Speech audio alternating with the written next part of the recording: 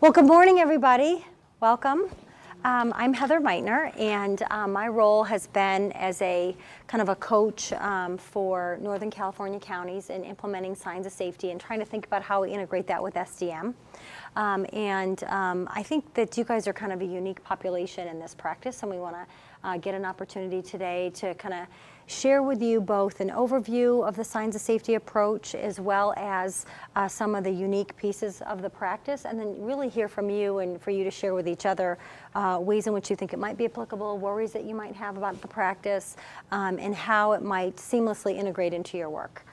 So we'll be kind of covering the overview, a little information about interviewing kids and what they call the 3 houses approach, to help and get the kids' perspective into the mapping, and thinking about creating danger statements.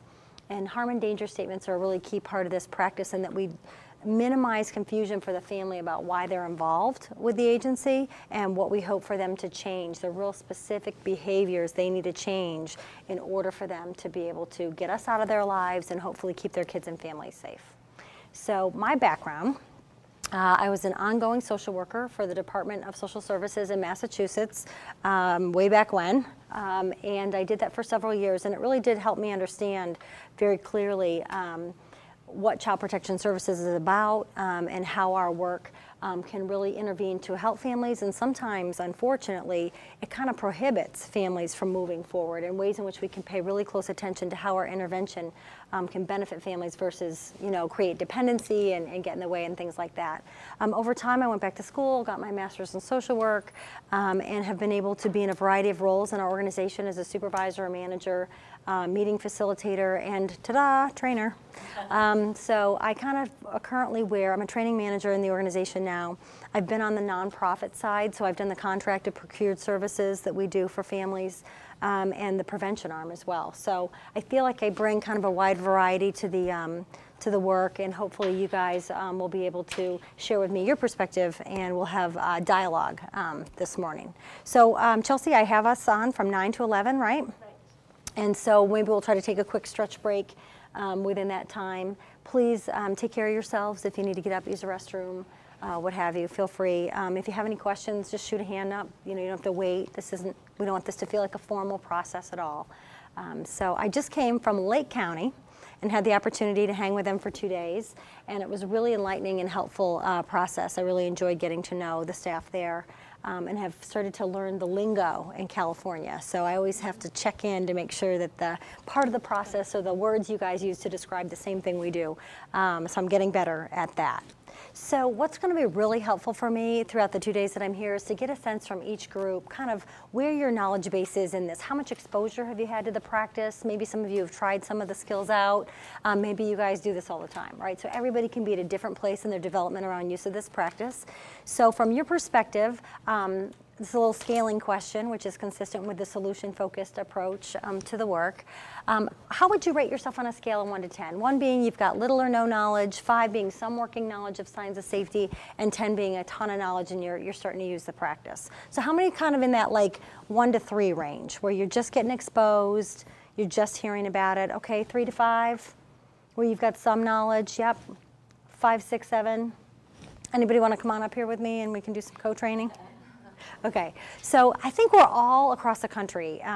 Different jurisdictions are implementing this or in different phases. I think, when you have a large office in a county, you really have varying kind of pockets of people that might be using it more than others. So I kind of view this as just like we're all growing together, we're all figuring this out together, and it really is about adapting it to make sense for your style and your approach so that you feel comfortable trying it out. So our desired outcomes are what we want to walk away with today. So understanding and being able to articulate the principles of safety organized child protection practice. I mean, this is really about thinking about how we define words like danger and safety and risk, and make sure we're kind of getting on the same page with that. Learning the different components of the signs of safety approach. Exposure to the practice of mapping. Has anybody been in a safety mapping? So anybody has no experience, never seen a safety mapping before? Okay, good. So being able to understand how that can help us organize the information that we have to collect, and then considering the strengths and dilemmas and integrating signs of safety and the SDM practice, right? So we have this kind of signs of safety is really about our intuitive practice, and the structured decision-making tools is that analytical way in which we're using kind of evidence about types of families that look like the family you're currently serving, and checking that against one another. So it's kind of making our intuition and our clinical judgment match up against an analytical process. And sometimes it just doesn't feel like it totally gels. So we'll talk about that a little bit.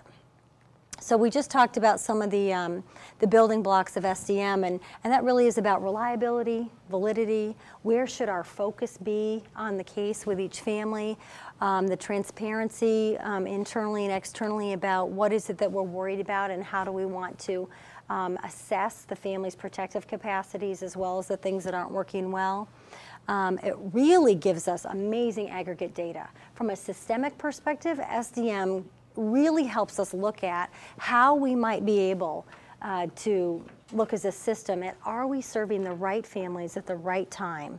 You know, when we talk about the risk assessment, low, moderate, high, or very high, we know statistically that families that are low and moderate risk, we don't really have much of an impact with our intervention in actually mitigating future maltreatment.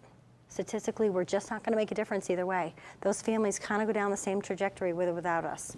However, when we have a high or very high risk case, we know that from a 56 to 83% chance, bless you, of being able to minimize their likelihood of repeat maltreatment within 12 months.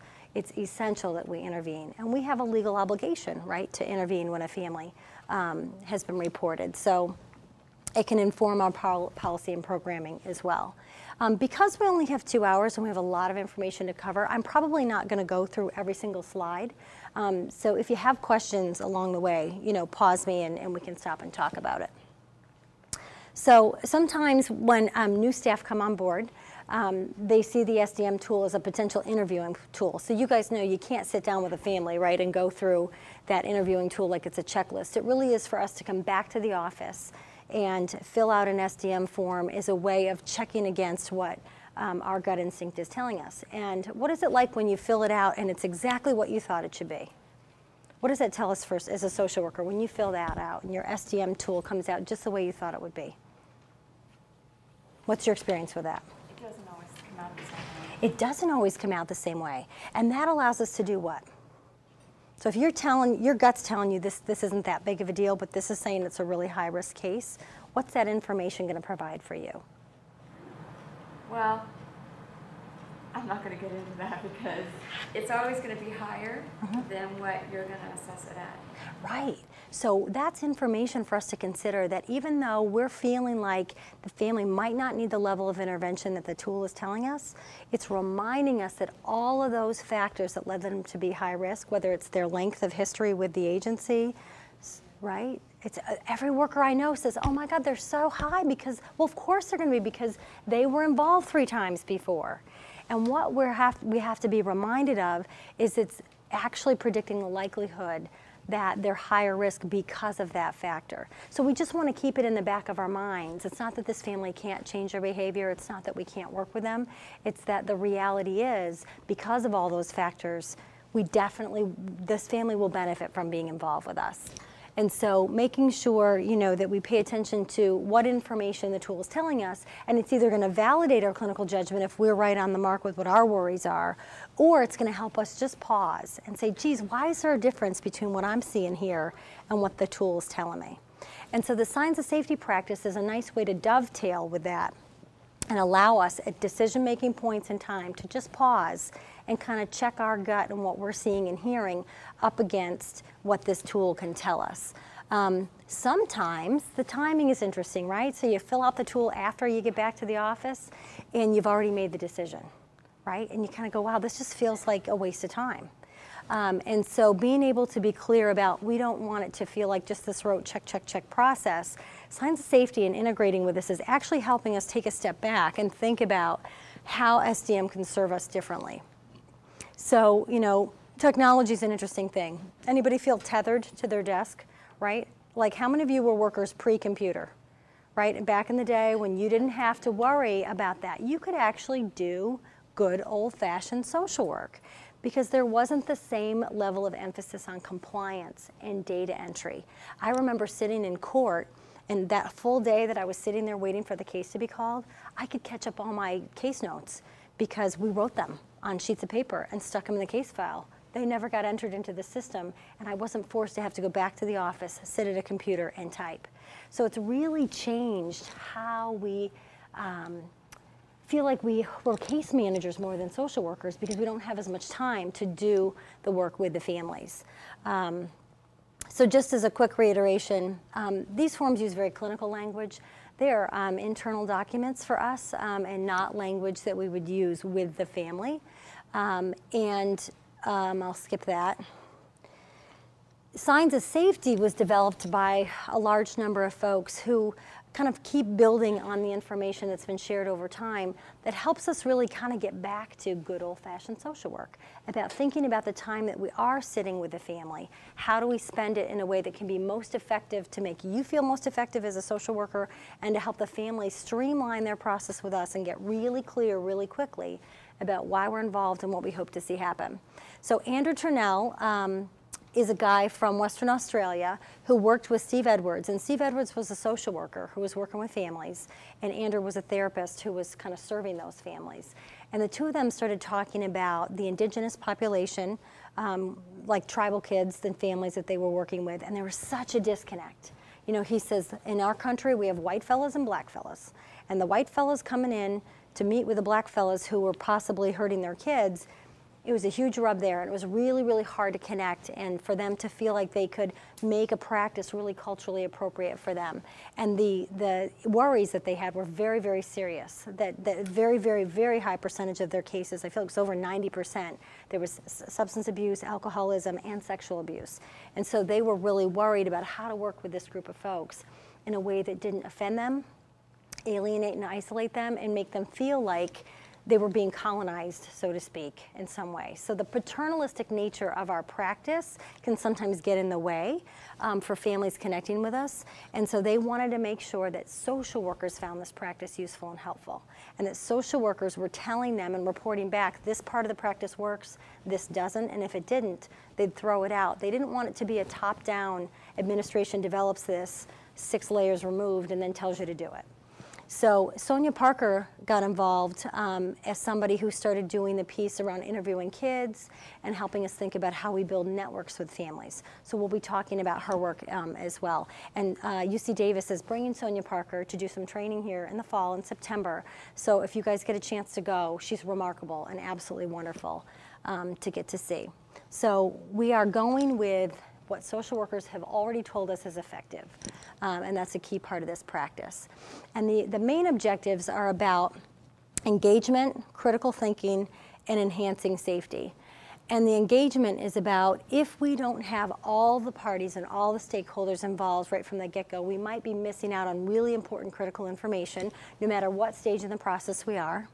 Critical thinking is about helping all the people consider the very ambiguous and complicated information and to sort it into meaningful child welfare categories.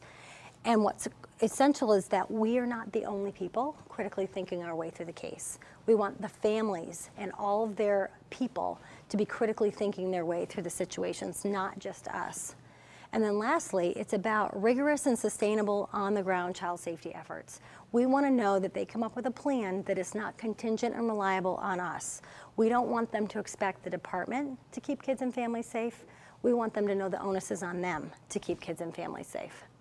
So there's all these stages in this process, and these are the signs of safety components. So some of you maybe have heard of all of them or just some of them, but we want you to think about engagement first as solution-focused interviewing techniques, really finding out what's working well and doing more of it.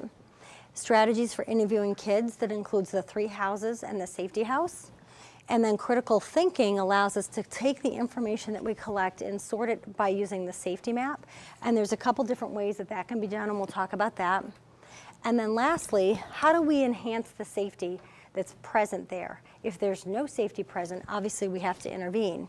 So creating well-formed goals and danger statements, building safety networks through the Safety Circles activity, and then safety planning with the network and the children to make sure that there's a rigorous on-the-ground safety plan that's going to last long after we're gone and out of the picture. As a social worker, when you meet a family and all their extended family comes, how does that make you feel? It's not just mom and the kids. You meet all these other people when you come out to the house. What information does that give you? A lot of natural supports potentially. Yeah, potential natural supports. Instantly, your anxiety can minimize a little bit. If you meet these people and they seem like, wow, they really care, they're looking out for the kid's best interest, right? What else? When you meet folks. Something to build on to enhance safety in the future. Exactly, right? The families that we serve the most are really isolated most of the time.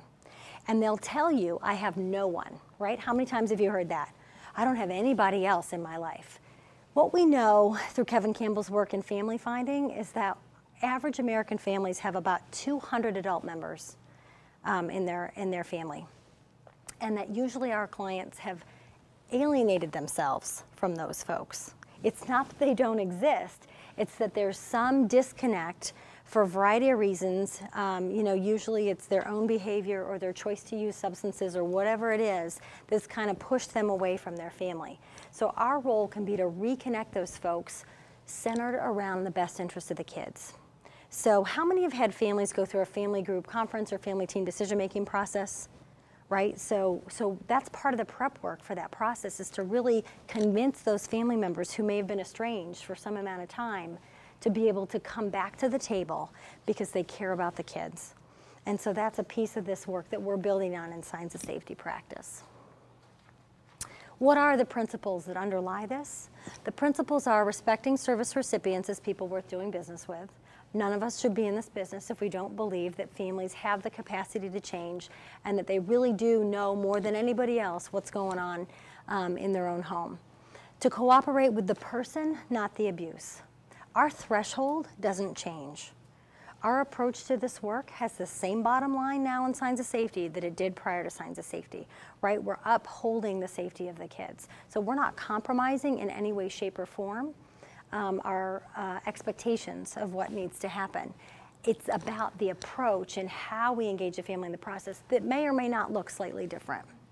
So recognizing that cooperation is possible even where coercion is required. What do you think I mean by that? I see smiles. I'm sensing you guys know what I mean by that. Well, the court intervention for one. Yeah. There could be legal implications, right, if families aren't able to respond. Go ahead. What was that one? I said social work. Social work? Just telling people their options. Yeah, sharing their options with them. It's a skillful use of your authority, right? Because we have to always acknowledge the power differential when a government agency comes into a family's living room, right? That can be scary for them, and we understand the amount of power that we wield. And in the same token, we can't compromise that bottom line. There are certain non-negotiables, right, in our work. And so how we communicate that is important, but offering choices, like you said, is the key piece. You know, we understand about adult learning theory, right? Adults need to know the why of why they're learning, and they want to understand what their options are so that they can feel empowered to have those choices. Remembering that all families have some signs of safety. You know, it's funny, over the years, we've always used the phrase, there's a safety concern, a safety threat, families are at risk, and those are kind of misnomers when you think about this definition of safety. So if we're looking for not just the absence of danger, we're looking for the presence of something, and that's the presence of safety. What makes you feel in the moment that you can walk out of that house and not take the children with you? What do you have to see, right, to feel comfortable? Because you make that safety and danger assessment every day in an instant, right? So we want to make sure that we're documenting the signs of safety, not just the signs of danger. It keeps the focus on enhancing future safety, right? So how many have had the family that denies that anything ever happened? Yep, does that happen like daily, weekly, right? So denied child abuse does not have to be a barrier to us engaging the family and really getting into a place with them where we can say, you know what? If you were me, pretend you work for the Child Protection Agency, right? And you got this report And it said this. This is what it said. Would you be willing to agree with me that if you were me, you'd be worried about this? So I didn't say you did it. I didn't say you had to admit it. I just said, could you agree that you'd be worried? Most families will come alongside, they'll take the bait, and they'll agree. Yep, I'd be worried if I heard that. But it didn't happen. I didn't do that. Okay, that's fine, that's fine. We're not going to get into the power struggle. What I need to know, sir, is that you're willing to partner with us and a group of people who care about your family in the future to enhance future safety. I don't want, and I think you don't want, anyone to ever feel the need to file a report like this again in the future. Would you be comfortable partnering with us so that we can make sure that that doesn't happen? See how I circumvented right around the power struggle? It's a really effective way that you can keep moving forward with families and not get stuck without asking them to admit that they did it. And it's interesting because some folks struggle with that, and you guys might kind of have, like, it doesn't quite sit right, you know? And I think for me it's about, why is it that we need them to admit and own it?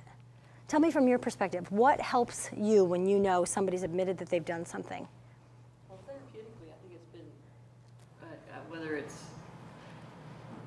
real or not, or factual or not, that people who have done something have to, and they want to change that behavior, have to admit they've had that behavior.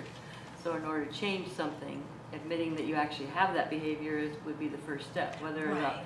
But throughout the years, people usually can't admit either because that puts them in a legal bind if it's extremely risky, or they just can't admit it. They're willing to change something, but identifying and actually saying it is beyond their capacity. So great. So you hit the nail on the head. We expect insight before action. If they have some insight about it, they're more likely to change the behavior. But have you also had that client who was like, thank you so much, you're such a great social worker, you've really helped me understand I've got all these issues, and one of the biggest things is my drinking problem. You know, I know I'm an alcoholic, I'm going to AA now, I'm in counseling, you know, without you I couldn't be sober, and they're giving you all these props, and then the very next week they drive drunk with their kids in the car again. Have you had that happen? Right? So insight does not always connect to action. And we have found ourselves spinning in that little hamster wheel over the years. We feel better. I sleep better at night as a social worker when the family has owned the behavior or taken responsibility. Unfortunately, it does not guarantee that they are going to be any more likely to change a behavior. So what we want to do is communicate very effectively to families. Thank you for your admission, that's wonderful. Now we need a plan to change your behavior. And I need that plan to be monitored and verified by other people in your life. I don't want to be the only person who's responsible for monitoring that because I don't live there. And I don't want to live there, right? So how do we get the people who live near them, have proximity to them, et cetera, to take that on? Right? Because they care about those kids, and then they report back to us. That's the system that Signs of Safety Practice is trying to enact. So it really helps us figure out, what is it the family wants to achieve? Is it aligned with what we want, or are we way off? Right? That's information for us if a family is able to say, yeah, I do want to change it, and this is how I'm going to do it, versus they don't see the problem at all. Right? That's information and how we're going to respond. And you know, it really does treat the work as a forum for change. It allows us to constantly take that information in and figure out how we can act as catalysts to help them change. We're change agents for all practical purposes. So the Heart of Signs of Safety is collaboratively created, focus on goals, namely what the statutory agency needs to see to close a case, right? At the end of the day, that's the bottom line. And we have to be able to figure out the family's ideas and ways to do that. And it has to work for the family, or it's going to be a stalemate. There will be times when the agency is unable to fully support the specific perspectives and wishes of the family, right? There's going to be times when we don't have exact agreement. But this approach creates a space to document and discuss both our plan and goal versus the families if they don't align and we can't get on the same page. And when indicators of harm and danger outweigh the signs of safety, our intervention may be required, and this will always be part of the child protection role, right? So we have to take legal action in the event that the family is unable to rise to the occasion. So I want to give you a case example, and I want you to think about this through the lens of the work that you do. So this is about Cheryl, and Cheryl's a mom who has 2 girls, And she came to the department when there was an emergency response because she had a suicide attempt by turning the gas on the stove in the kitchen while her girls were at home.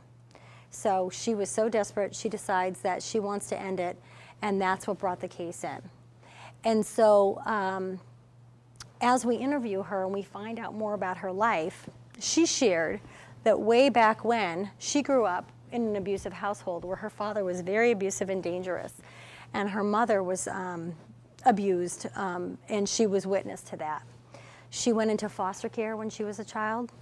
She went on to have adult relationships that were riddled with domestic violence, and then she had found herself very, very depressed and got into some treatment where they recommended medication, and then she would go off the medication. And so while off her medication, she lost her job, and now she's in poverty, and she doesn't know how she's going to pay her bills. She's about to be evicted from her apartment, and she's so desperate. She just wants it all to go away, and she thinks, oh my God, I've completely repeated the cycle that my mother lived. I've become my mother. And she's so horrified that she decides to attempt on her life by turning on the gas while her girls are home.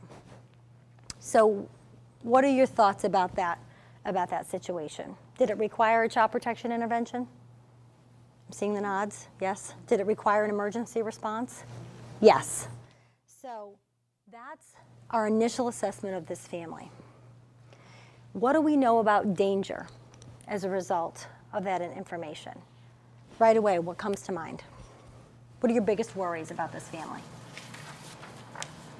Well, she's going to kill herself and maybe her kids. Right. By turning the gas on when her kids were home, she exposed them, right, to harm, not just herself. Great. What else?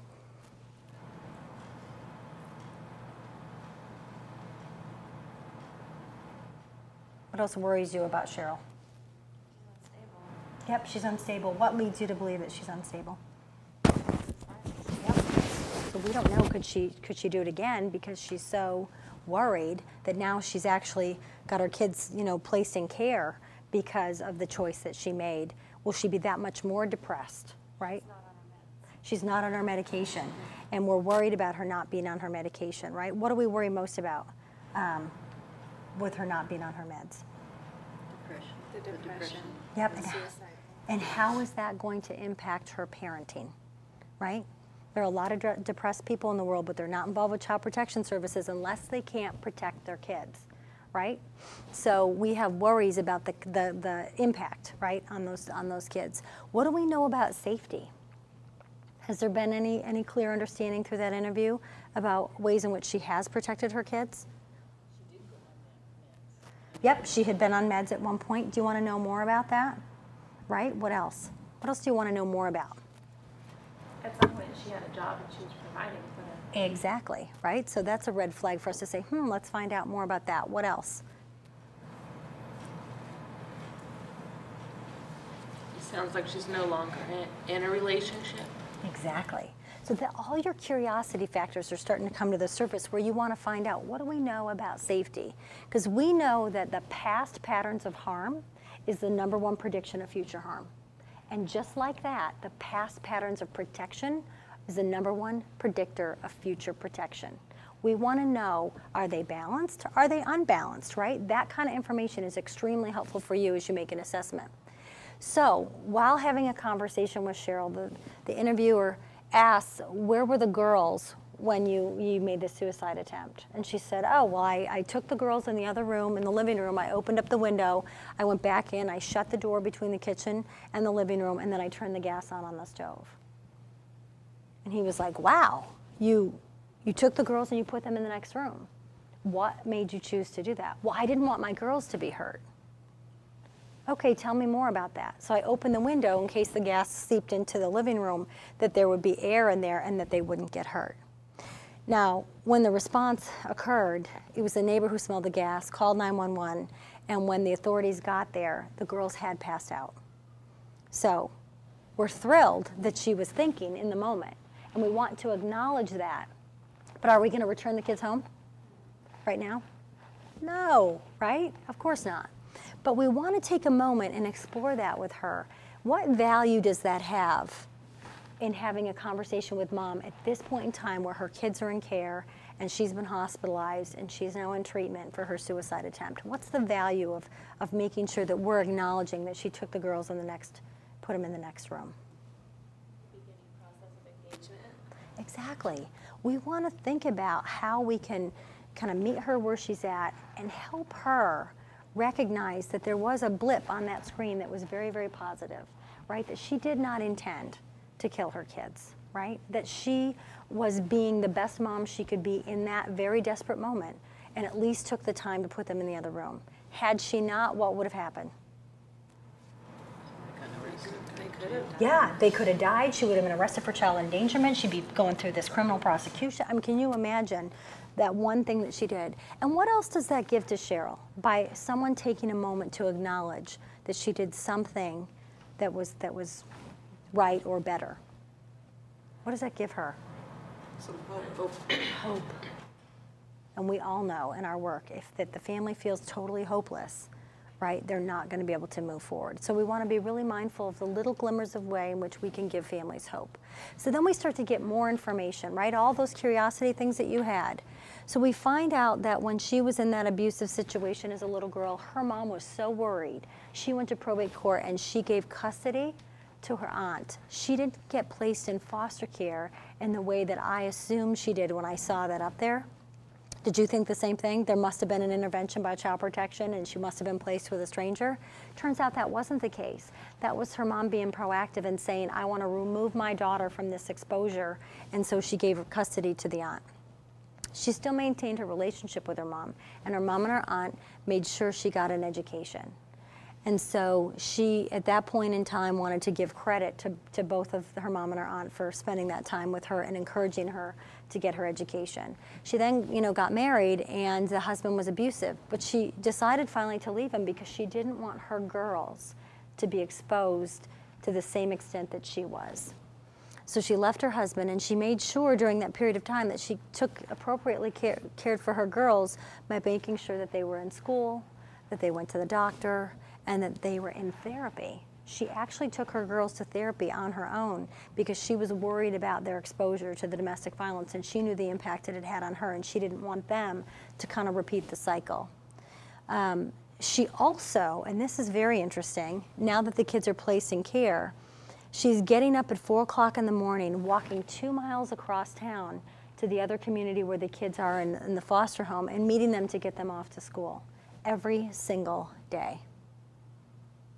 So the initial thought is, geez, does a social worker know about this, right? Is that an arrangement that was approved and okay? What's the story here? Turns out it wasn't, right? So mom went to high school with the foster care provider, and neither of them disclosed that to the agency. And so at that moment, you have to look at both sides and help her understand we have rules, policies, procedures, and that we need to have a conversation about that. But in and of itself, what's our opinion about her being that committed, right? To get up and go walk across town to get those girls up and off to school.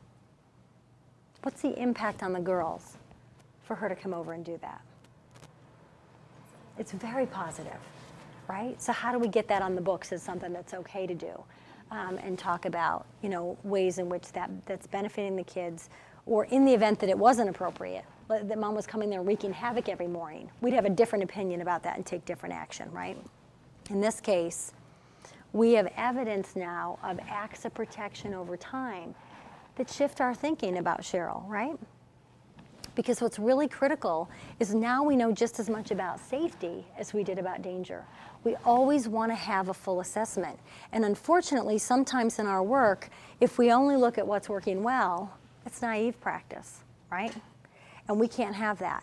When strength-based approach to social work came out, we missed the boat a little bit as a nation on that. We didn't make the direct link between the safety being connected to mitigating or minimizing danger and risk. We have to immediately connect the dots between what those acts of protection are that keep kids safe over time versus just things that are nice, right, and kind of became fluff in the case files. So we have to make sure that when we're talking about safety, that it is safety that mitigates danger.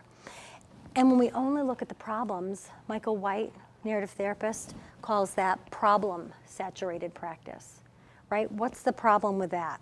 What are we missing out if we only look at what's going wrong in a family? Ways to create safety in the future.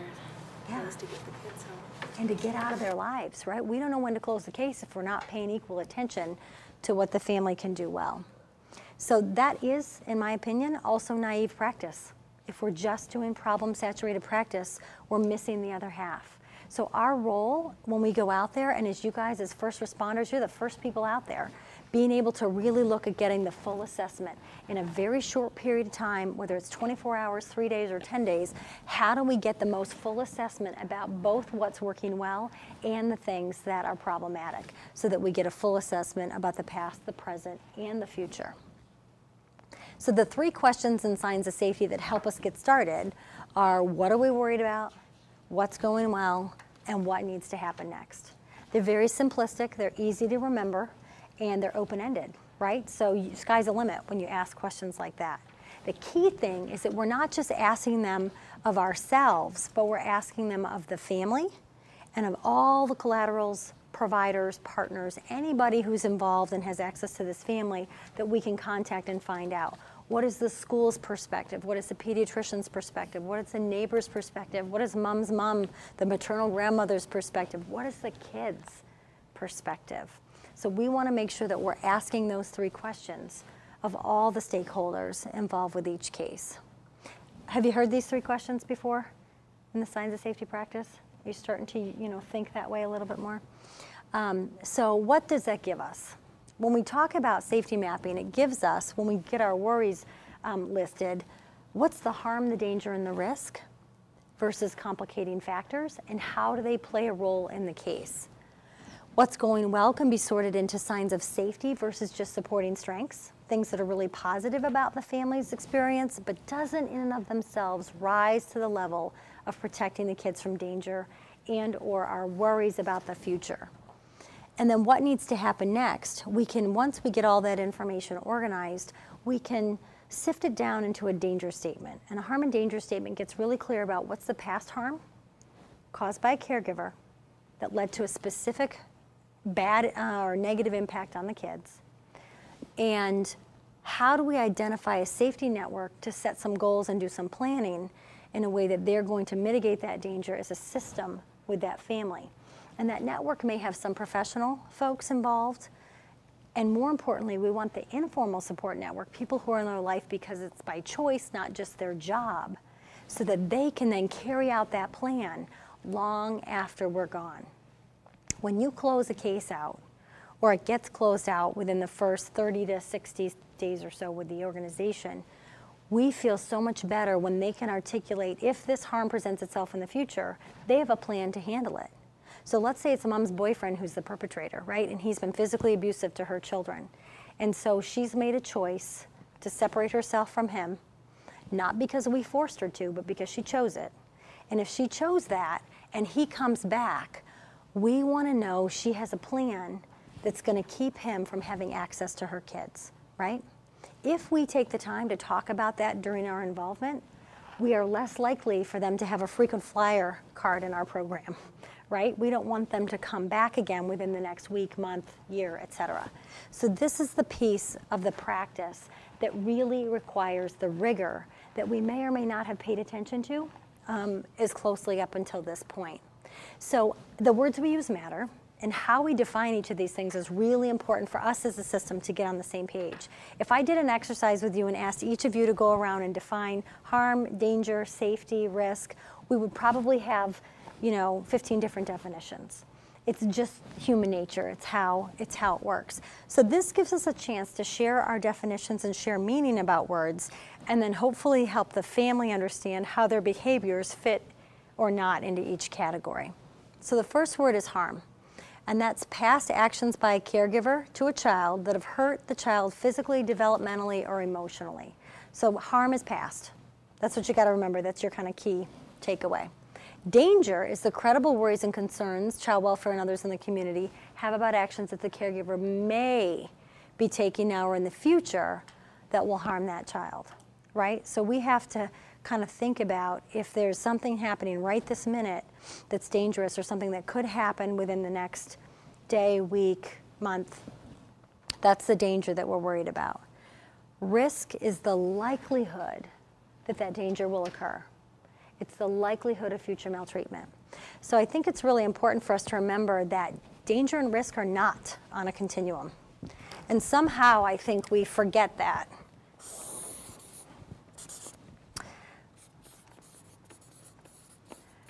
So it's really danger and safety that are the polar opposites, right? So danger is the harm in the past and the future worries.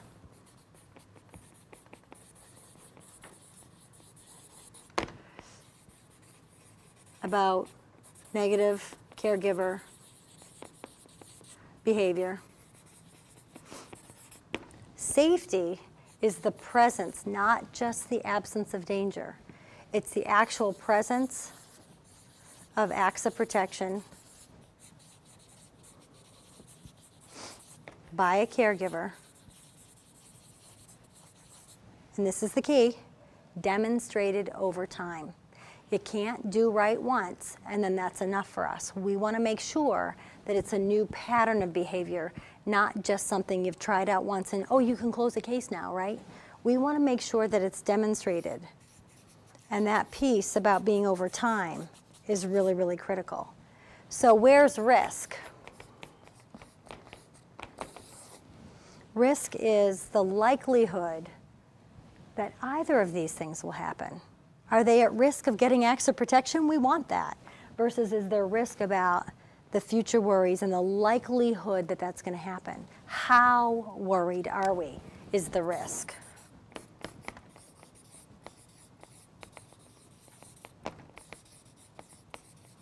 And if we are really worried and the family's not, that's information for us. If the family's worried and we're worried, that's also information for us, right? So we want to make sure that we're paying attention to just not what we're worried about, but how worried are we that this is going to happen again in the future. Does that make sense to everybody? Questions about that? Does it feel consistent with your thinking, or does it shift it a little bit? Are there nuances here that make this slightly different? Anyone? It makes me start thinking of different cases I have. Yeah, right? That's where my, Yeah. Because you have to think about, geez, what I'm focusing on with this family really, really matters. If we should be super worried about this versus the worry level is low. So call it your worry meter, like does it go way up or is it kind of down here? And we're going to respond differently to that family depending on that, especially if their worry meter's right where ours is. If you can ask a family what they're worried about and they're worried about the same things we are, fantastic. Or they're worried about things that are similar to what we're worried about but not exact, we can kind of work with that. The presence of safety over time is something families don't necessarily think about. We use a lot of jargon words. I had a worker say to me the other day, the word supervision seems universal to me, like that we would all know what it means to supervise a child. She said, well, I had this mom who kept saying, I don't understand why I keep getting these reports that I'm not supervising my kid. I am home all day with my children. Well, her children are 2 and 4. To be home is wonderful. To be in the same room is a little bit more important when you have toddlers, right? See the difference? She didn't connect the dots between physically being in the house versus being in eye shot of those kids and having our eyes on them. Yes?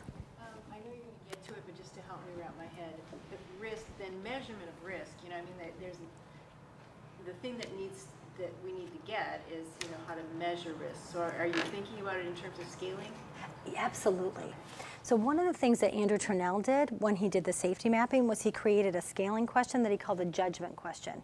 Judgment is how worried are we? Not we're judging this family that they're bad people, but we're judging the situation. And so how worried are we on a scale of 0 to 10? 0 being there is total safety, 0 being we have total danger and we have to pull the kids. 10 being it's total safety and we can leave the kids home, close the case, return kids home, etc. So he had a safety measurement scale. And 0 is no safety, 10 is complete safety. And we would ask the family, we would ask the providers, and we would ask ourselves to scale that. If all 3 parties are in 3 different places, So say the department gives it, a 2, the family says it's a 7, and the provider's like in the 5 range. That's information for us to have a conversation. Geez, family, why do you think there's a discrepancy that myself as your social worker is really worried and I gave you a 2 and you're saying there's a 7?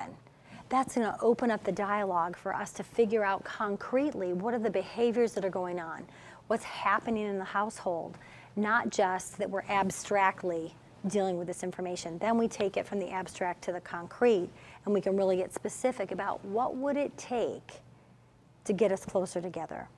When a family rates their safety as a 4, what would it take to make it a 5? That gives us an opportunity to measure progress each time we speak with them. And if they're able to articulate what it would take, we have got action plans right there, right? Interim case plan information. We've got an opportunity to create a safety plan that says, right now today, I'm leaving these kids because you're going to do these 3 things to mitigate that danger, and I can walk out without your children. And if we have verification, especially from other people, other members of the family, neighbors, landlord, best friend, whoever they want to bring to the table, we feel even more validated in our decision to allow that situation to occur.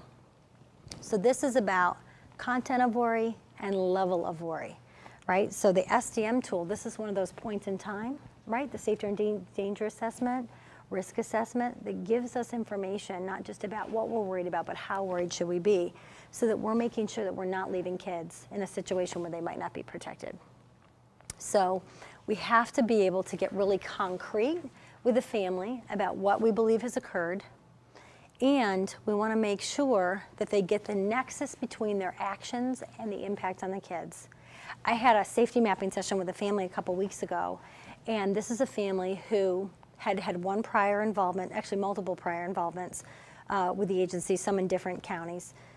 And they stated that they have trouble with alcohol, and predominantly, mom, I think, abuses her Klonopin, prescription medication. So they would drink while they were caring for their kids, and it's a problem. So this time they were drinking, and they were like, oh, the social worker said last time, we got to do something with the kids. So they drove the kids to the YMCA, drunk, to the program, dropped them off at a 3-hour afternoon program on a Saturday, drank for that 3 hours, and then went back to pick them up. And the Y released the kids to these parents, and they drove home. The parents they were so, almost on the verge of blackout, so in oblivion, got in a huge fight, becomes this altercation that's scary to the kids. The 8-year-old picks up the phone and calls 911 and says, my parents are fighting, we're scared, please come get us. Emergency response worker gets called out on the weekend. They go to the home. They understand this family has history with us, and they're an open case. And so we know that grandma and grandpa or paternal grandparents are an approved placement resource for this home. So these kids go to grandma and grandpa's. We have to petition, right, detain these kids, take them. We end up with custody. And now it's a couple months later, and we're meeting with the family to talk about what are the next steps going to be. And so for the parents to then be able to understand the impact of their behavior on the kids is really, really clear. Dad definitely could articulate it.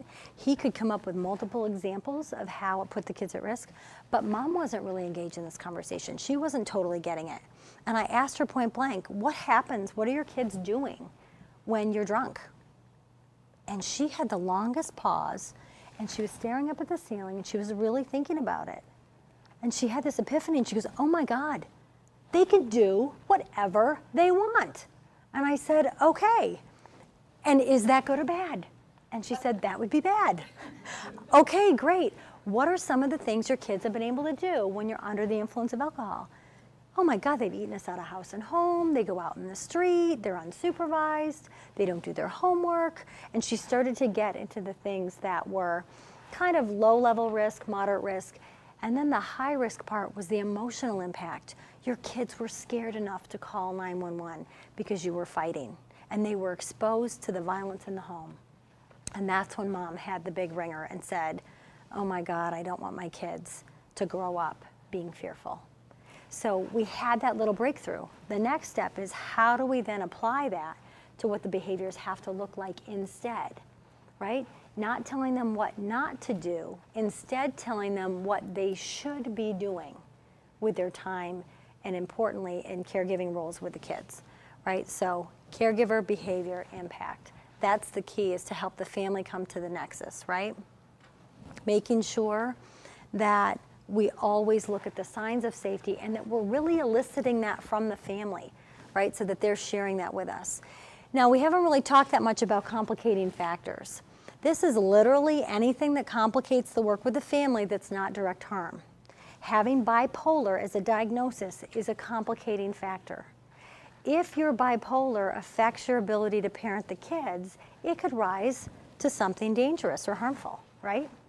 But in and of itself, being bipolar doesn't mean you're going to abuse your kids. Because otherwise, parents would think that they have to cure their bipolar in order to get the department out of their life. And that's not going to happen, is it? But how many of our parents may feel that way inadvertently because it just seems like all you ever want me to do is get treatment and get on my meds? We want that if indeed it is going to help them change their behavior in a way that makes them a more effective parent in keeping their kids safe. That's where we always have to make the link, right? So making sure that we're not getting caught up in the things that are messy and stressful if they don't in and of themselves create harm for the kids. Because sometimes families are good at sucking us into the vortex, right? That horrible black hole where you literally spend an hour at the home and you've got 5 minutes to get a word in edgewise because it's my clinical term, I call it leaking everything all over you. So how do we help them stay focused, right? Engaged in the time that we're together and get clear about where you're going to talk about all the things that directly impact the kids. You know, some families, the marital conflict is the biggest issue. Dad's calling you to whine about mom, and mom's calling you to report something about dad. And it's like your voicemail fills up every day with this stuff. Helping families recognize that's not our role. We do not want any part of their marital conflict. We're here to help them get it together and keep their kids safe. And that they've got to find another way to work that out. It's not our job to be marriage counselor or mediator every day of the week. So really getting focused on the things that are complicating factors. Just because someone's a teen parent doesn't automatically imply they won't know how to parent and they can't do it well, right? It's a complicating factor. Statistically, we know they're going to face some challenges that older parents wouldn't, but it's not a reason to put kids in care, right? Having poverty issues is not a reason we put kids in care. It complicates the situation and it makes it messier for us, but in and of itself, we're not going to put kids in care. Having low IQ, right? Cognitive limitations, right? Families that are cognitively limited and have kind of a lower ceiling of understanding, that can complicate our work and the family situation, but doesn't automatically imply they can't parent their kids. So our job is to make sure that we're connecting the dots between what it is that's going on for the family and how it impacts the kids. If you can make a connection between an impact of these issues and the kids, we want to describe the behaviors then, right, that lead to this being harmful. But in and of itself, that's not our biggest issue, right? So mom doesn't have to have a job necessarily. She has to be able to provide for her kids. She might find alternative means to provide for her kids, right? Getting on assistance, getting food stamps, having family members help out, right? So we have to be clear about exactly for each individual family what the connection is. Questions about that? Okay. Supporting strengths on the opposite side, things that are really valuable about this family, good qualities, positive attributes, maybe their culture or their faith or their family connections provide support for them. But if those supports aren't actively taking care of safety for their kids, they're just supporting strengths. And we can build on those and we can have our providers build on those, right? Going to therapy might be helpful for this family if and only if we can articulate what their therapeutic goals are that are directly connected to keeping kids safe. If they're just going to therapy to then get the attendance check so that you get a report back that they went, does that really help us in the long run? It doesn't. It doesn't. We wish it did. It would be nice if it did, but it really, really doesn't, right? Just because a youth is organized and exercised and is as good at school and sports doesn't necessarily mean, right, they're going to be able to be independent and take good care of themselves once they age out of our system. So we have to be really mindful about what's a strength versus what would it take to rise to an act of protection, and so that we're getting really clear. So this is the safety map. And the map is just kind of a pictorial way that we organize the information. And I have a couple of examples, and I realize this didn't print well on your handouts, and I'm really sorry about that.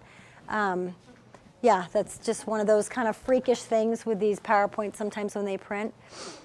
But what we want to do is get our list of worries, and the second one is the 3-column way in which, this is the way Andrew Turnell does it with a family. Because when we do an internal mapping, this grid seems to be more helpful for us. When we do it with a family, really we're starting with this. And we're saying, let's list all the things that we're worried about. And that's the capital we, right, everybody. All the things that are working well. And we want to connect them, working well relative to keeping kids safe, not just general things. And then what needs to happen next, right? So most importantly, getting those 2 columns filled out. And then we can shift in our own mind, what are we most worried about? Helping the family prioritize the things that are scary right now in their family. So that actually naturally sorts the difference between harm and danger and complicating factors. If you're circling the top 3, 4 things, right, we are all at least putting our attention and focus in the same place. So you've got, let's say 40 minutes with a family and you're in their living room and you've just gotten a new report, right? Being able to say to the family, what are you most worried about? Because this is what the reporter was most worried about, and now that I'm here, this is what I'm most worried about. You can streamline your interaction with the family to cut to the chase and get right to what those things are that feel like they're worrisome.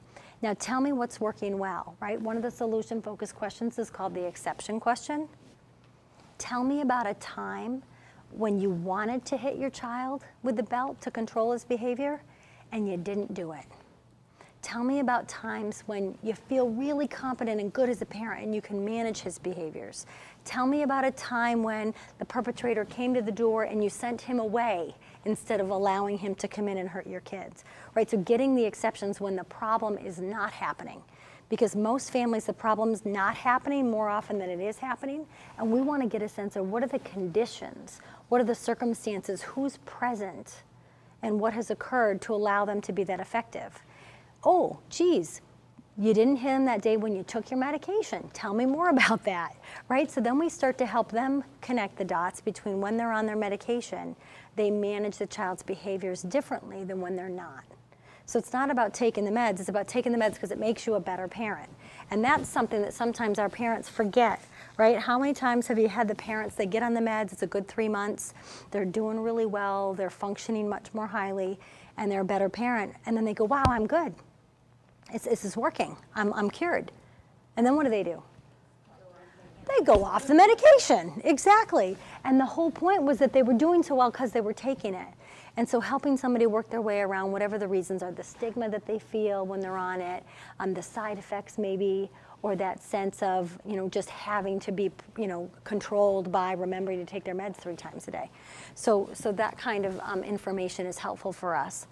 When we do this information, and you can literally just draw it on a piece of paper, make 3 columns, and get a sense of where the family's at, we can then find out when we call back the reporter, when we call other collateral contacts over the course of that 10 days, what are their worries? Are they the same?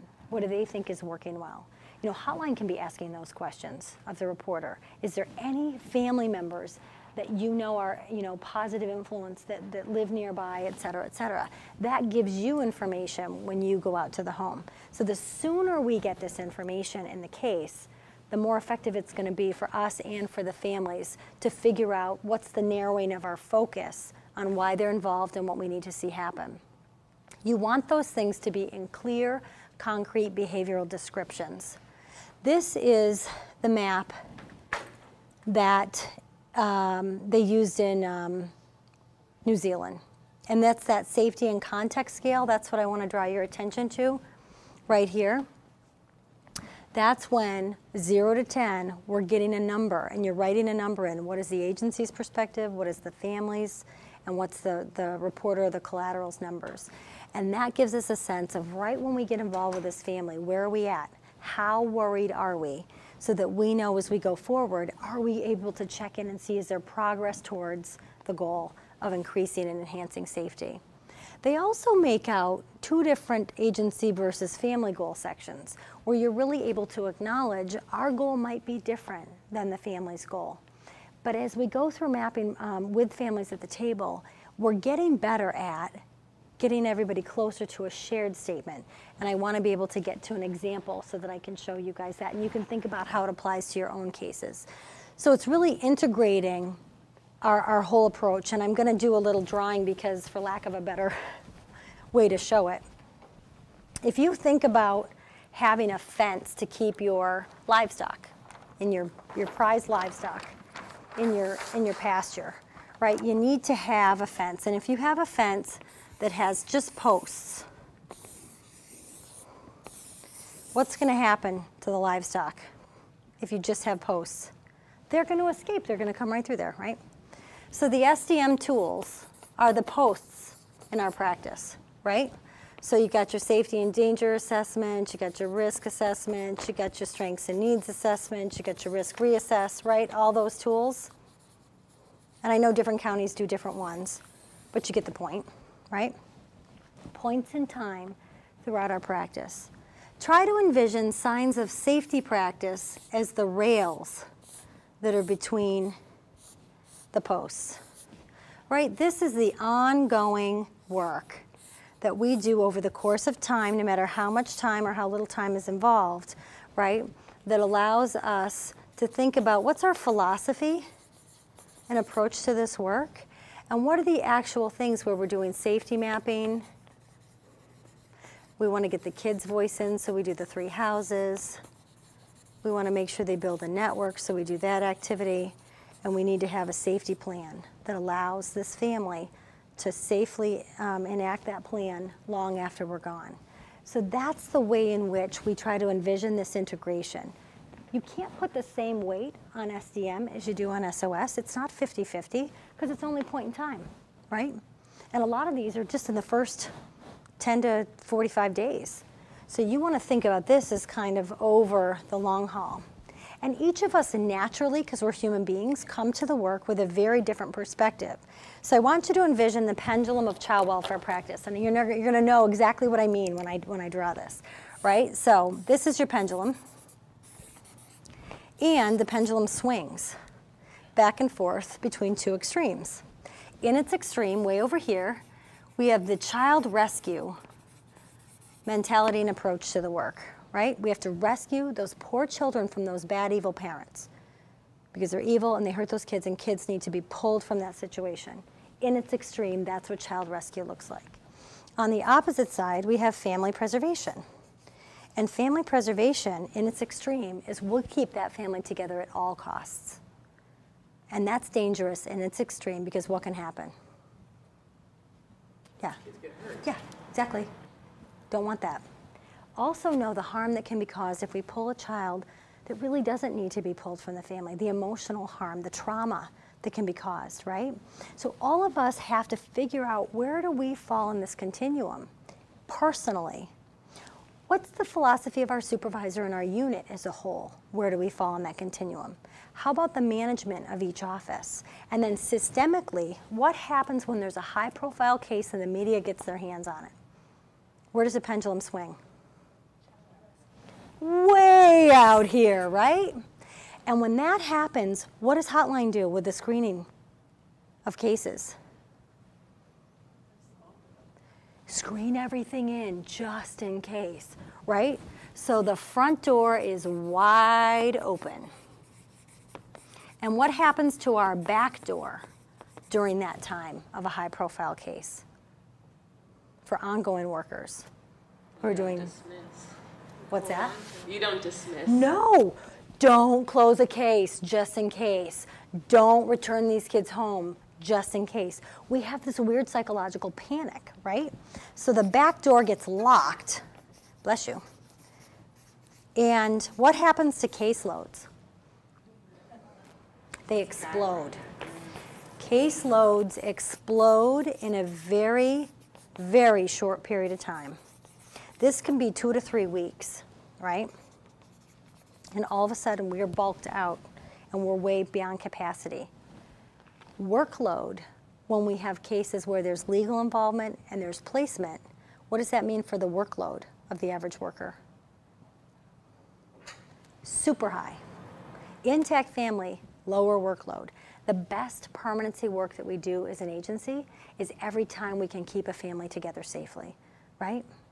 And so how do we get out of this? How long do you think it takes to get this 2 to 3 week explosion under control? Keep going. Keep going. It takes 18 months to 2 years to get the caseload back down. And so we have to figure out a way how, in the midst of crisis, the high-profile case, the media involvement, right, all that stuff, that we stay focused right here on a balanced assessment of every case. Because if we don't, we end up with this cycle of disaster where we bulk the caseloads out for the agency, and then it takes us 2 years to get them under control. So this allows us, this practice, to really pay attention, right? Decision-making points along the way. What's our philosophy and approach, and what are the skills that we can employ to really try to collect that balanced information? Does that make sense to folks?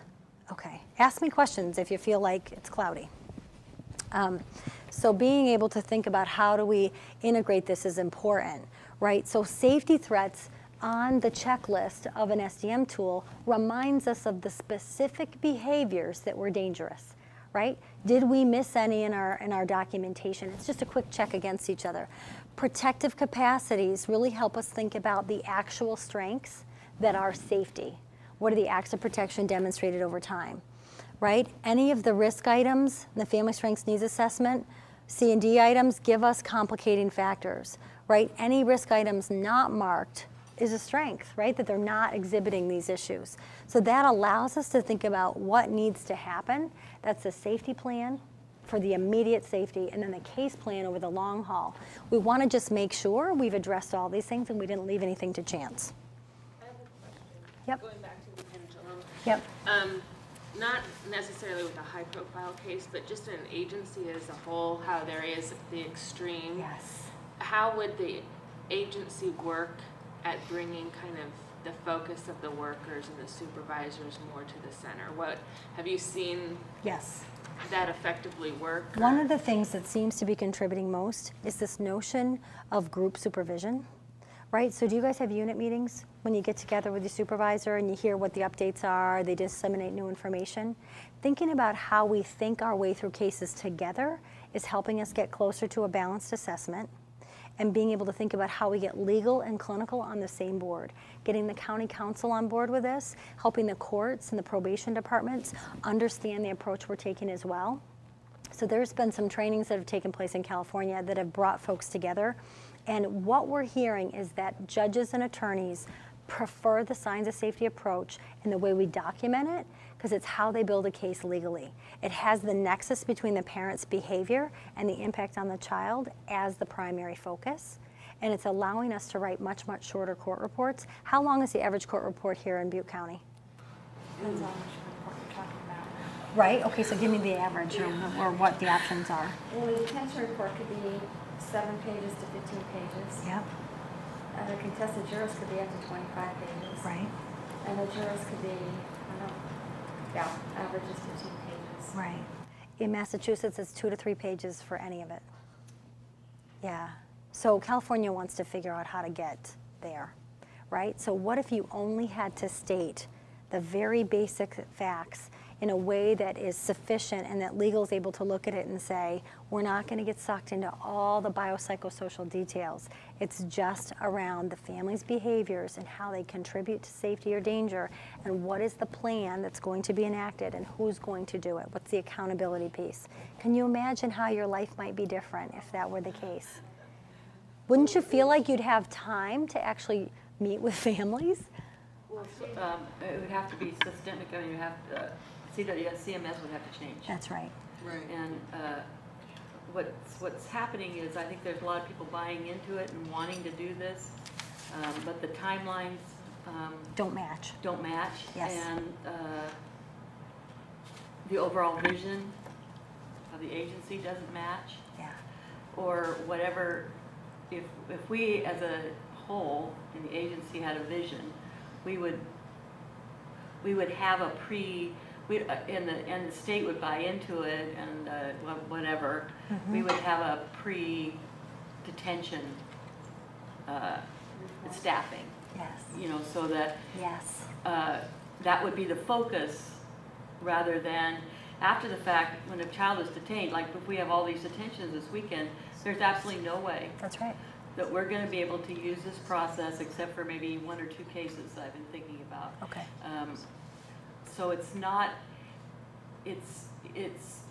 just the social worker buying into it. It's systemically. It's system thinking that's the movement we want to go into, and making Right. it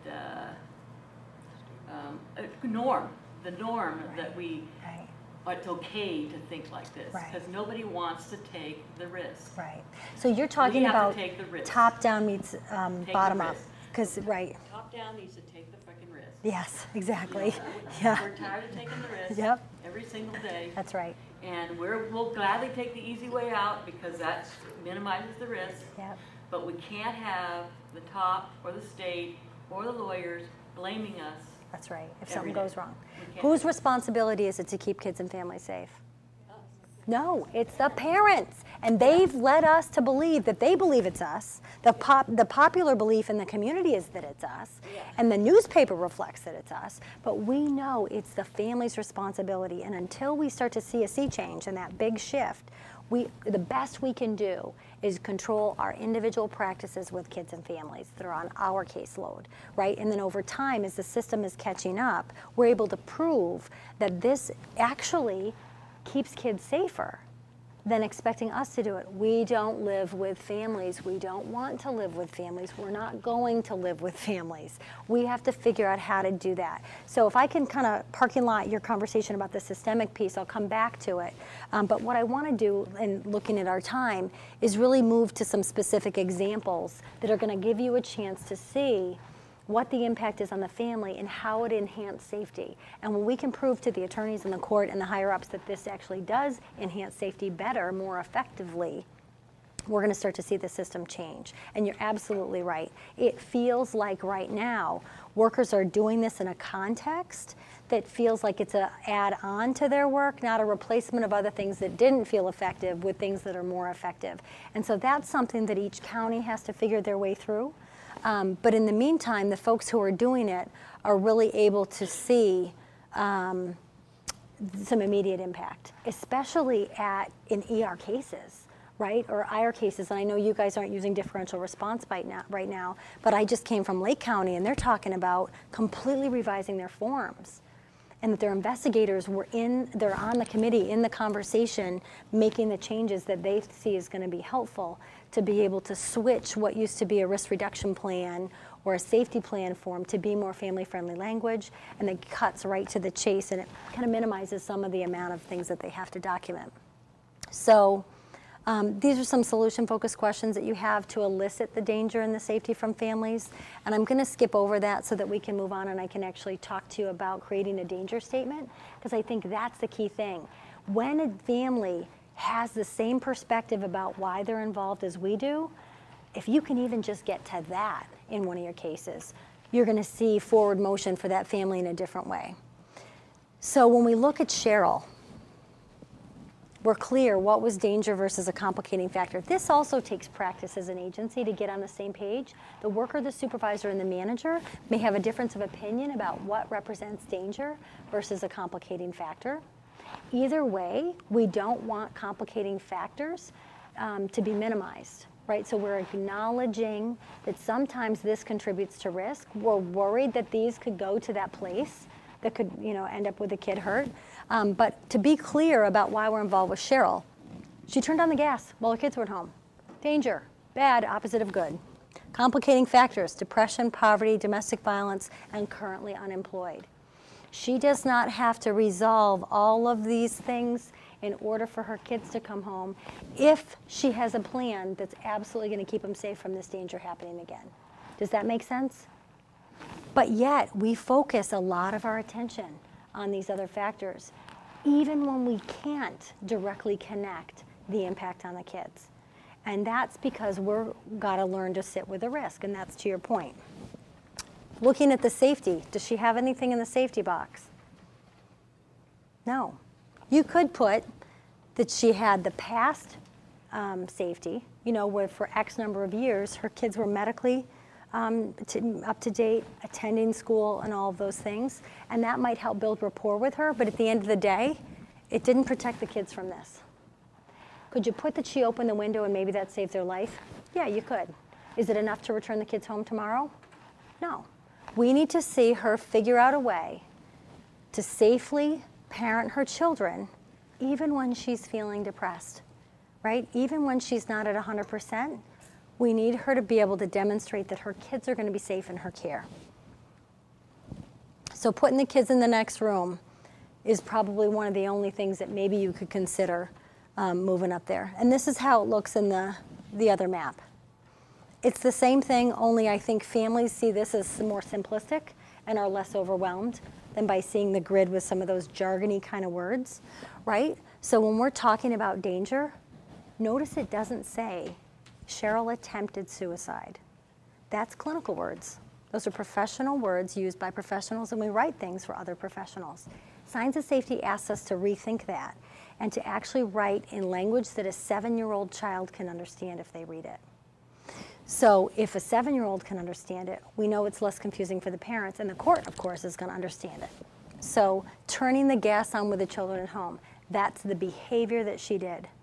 We didn't say the word suicide attempt, right? Having physical altercations with a boyfriend that led the child to want to intervene.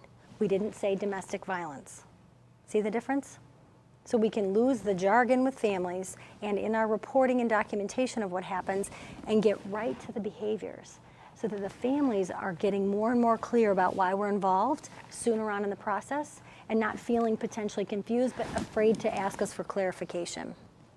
So once we get the mapping where we're clear internally and with the family about why we're involved versus why we wouldn't be involved, then we can get a harm and danger statement that allows us to have kind of that concise overview and then think about the goals. We can't get to how we're going to get to those goals until we get a network of people. We need to decrease the isolation in families, and we can use our authority, our skillful use of authority, to say the department is not going to be comfortable moving forward until you get your support people to the table, right? So I want you to each think right now about who do you call when you're stressed out? Let's say you have a problem. Who's the first person you call? Chelsea, who do you call? My sister. Who do you call? My dad. Who do you call? My best friend. Who do you call? My sister. Who do you call? Therapist. Can I get a high five? Okay, that was awesome. Awesome. Okay, so none of you, except you ruined it, said I call the local MSW, right? You call your people, which in many occasions can include a professional, but our first resort is usually a friend, a spouse, a partner, a sibling, a relative, right? So how do we help families respect and recognize they're not calling those people anymore, or the people that they are calling are not helpful in their lives? They might be toxic. They might be pulling them away from the good choices that they want to make, and that we can actually sit down with those folks and say, are you willing to hear why the department is worried for this family, for the family to share why we're all worried, and for them to make a decision at that moment? Are we going to be here for the best interest of these kids, or can we just, we're too busy, our own lives are too chaotic, we're too hectic, we can't help? When given the opportunity to make the life of a child better, most people will rise to the occasion, but we don't want to set them up for failure either. We want to make sure that the people that are coming and making a commitment are making a realistic commitment. So the facilitated process that allows that to take place gives us a chance to really sift out who's going to be here for this kid, even if we don't pay them to be here for this kid.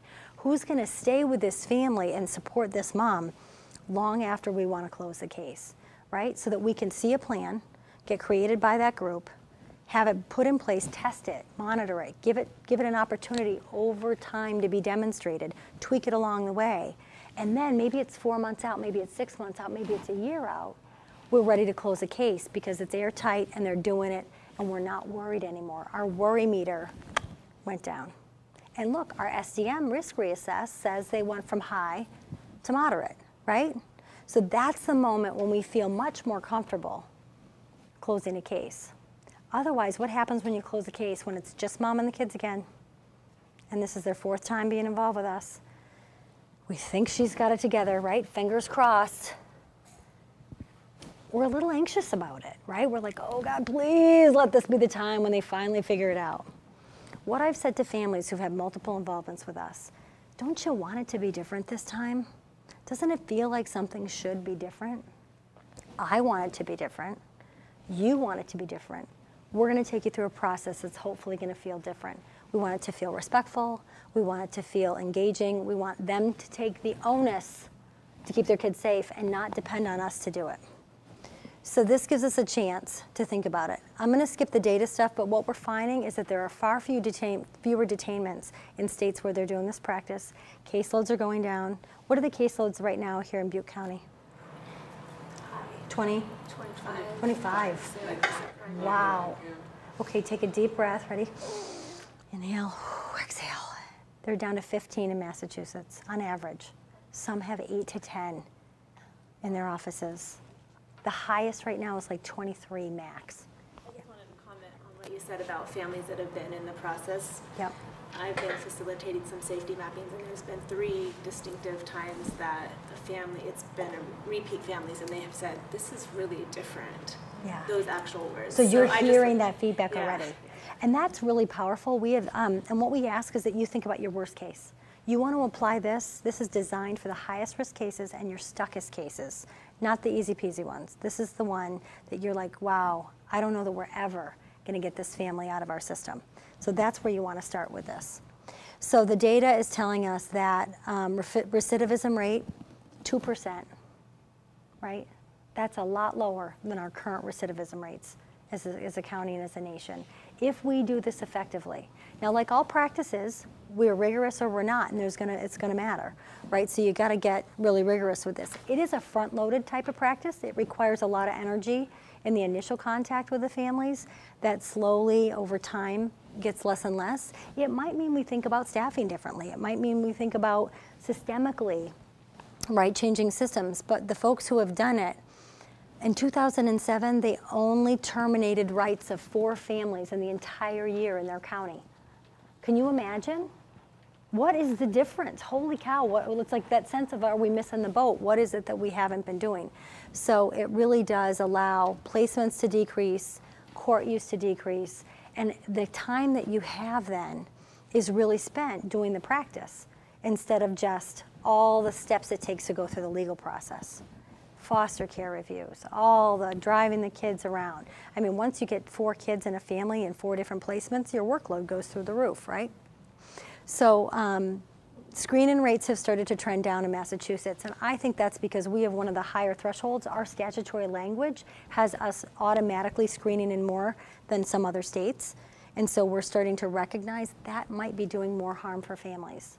When you acknowledge that it's traumatic for a child protection intervention to happen at all, knock, knock, knock, right, a worker's at my door, we gotta make sure that that's absolutely necessary if we're going to be doing it.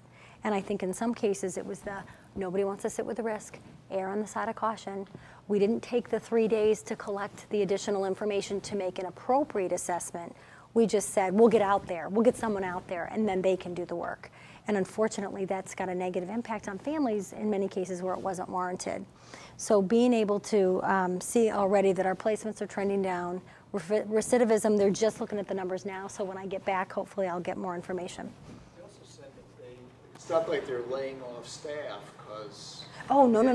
They're moving them from the back end to the front end where they're working more intensively Exactly. with families and they're taking the time to really go through this process. And they're trying to do no more than 2 workers per case, you know, so that you've got, if it comes in for an investigation, we do have differential response, that they're going to have the investigator do the investigation, and then it moves to the ongoing worker for the rest of the case, life of the case. And for those doing the differential response, that worker gets that and keeps it for the life of the case. So it could be 1, maybe 2 workers per family. And that's what families came to the table and said, if there's any way I can tell my story less often, that would be great. so that they've been trying to do that. And that's allowing for continuity of flow of information, because how much do you have in your head that it's not humanly possible to get it all in the system, documented. So that helps as well. So I'm going to back out of this presentation and pull up the one on danger statements to kind of take you to the next step that allows you to think about how do we take the information we organize and actually get it to a succinct place where the family can share it with their network of people. So this is the one that's on creating danger statements. It's the blue handout that you have.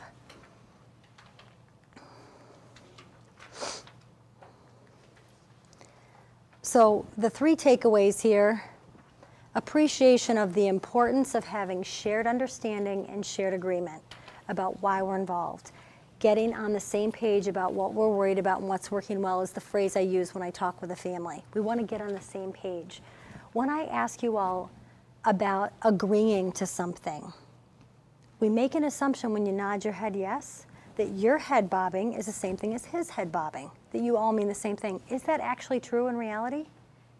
Not necessarily, right? So we use this approach called the gradients of agreement, and it's a great thing to use with families. Because when you're doing a service plan or case plan with families, and you think they're in agreement with that, implementing that safety plan or that case plan task, we may or may not be mistaken. So this looks at this on a continuum. I'm telling you, the scaling thing is the best thing since sliced bread. So figuring out how far are they from endorsing or vetoing the idea, right? So you can be on a scale of 1, 2, 3, 4, or 5. 1 is, I love it. It was probably my idea if I'm a 1. I'm all about it. I think it's fabulous. A 2 is, I like it. I might have a reservation, might tweak 1 or 2 things, but in general, I like it. 3 is to kind of stand aside, abstain. How many of you don't consider yourselves process people? And when people process stuff to death, it drives you insane? Anyone, right? So oftentimes your 3 is just make the decision already, okay? I'm tired of going round and round about this. 4 is, you know what, I'm actually not comfortable, and I really don't like the idea, but I won't stand in the way.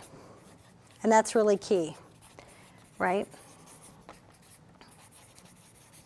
And that's of the plan. And 5 is no way, no how. Not only am I not comfortable, not doing it. Nothing you can say is going to make me do it. And I might go out to the water cooler and tell other people about not doing it as well, right? So that's that kind of undercurrent that's going to undermine the process because someone is so passionately against the plan that was proposed, right? Why are people 4s and 5s? Not just to be a pain in the ass. They have reasons for why they disagree with the decision. They're troubleshooting, they're thinking ahead, and they've got, from their own lens and their own perspective, worried that the plan is missing something. So how do we engage people that might disagree with what we thought was a 1 or a 2 and figure out what would it take from their perspective to move it from a 4 to a 3, move it from a 3 to a 2. And that allows us to get closer. If you are the manager, right? You get information by checking in with the group to say, where is everybody? And over time, you create a safe environment where people get comfortable saying, if they're a 4, if they are, or a 5. But generally speaking, if they vote first on a plan that's proposed, whether it's yours or it comes from higher up or the ground up, and the whole room is 2s, 3s, and 1s, what's your impression as a manager of that? Pretty cool. Right? It's actually probably going to get implemented. The likelihood of success is high. If you're a 1 and all your staff are 4s and 5s, what information does that provide for you? It's going to be really tough. Yeah, we might want to have a do-over. Yeah. Just saying, we might want to go back to the drawing board and get a sense of how we can do this differently so that everybody's going to move themselves to a 3, 2, or a 1. Make sense? You can see the advantage of it internally. Imagine doing it with a family where you're able to say, okay, these are the 3 steps I need you to take in the safety plan so I can keep your kids home safe with a plan, right? And they're telling you they're 4s and 5s on their ability to do it. What information does that provide you as a social worker? It's not going to work. No can do. right? So you can assess willingness, confidence, and capability of families. Willingness to do it. If willingness is high, right, that's like insight. Okay, we like that. If confidence is low, but willingness is high, what does that tell us? Willingness is high, confidence is low. They need the tools, they need to know how. They might need the tools, they might need some education on how to do it. They might need support to do it, right? They don't believe in themselves. They might need some self-esteem encouragement, that kind of stuff, right? If their capacity rating is middle of the road or high, we feel much better about that than if they rate it low, right? If someone who knows them, like their therapist, their school guidance counselor, or their doctor says, I believe this mom's capacity is high. If her sister tells us she thinks it's high, we feel all the more validated that it's going to work, right? So the more people we can get to assess the parent's willingness, capacity, and confidence, the better. So this is gradients of agreement. And it recognizes that we absolutely don't all mean the same thing every time we agree, right? That there's a continuum of agreement about what families are going to do and their ability to do it. So having a danger statement allows us to actually get closer to the same number on why they're involved in the first place. Understanding the collaborative process of creating harm and danger statements with families is the other key piece. And then that goes for their safety goals as well. What do they have to do to get the kid home or to close the case? That's the safety goal. How they do it is the plan.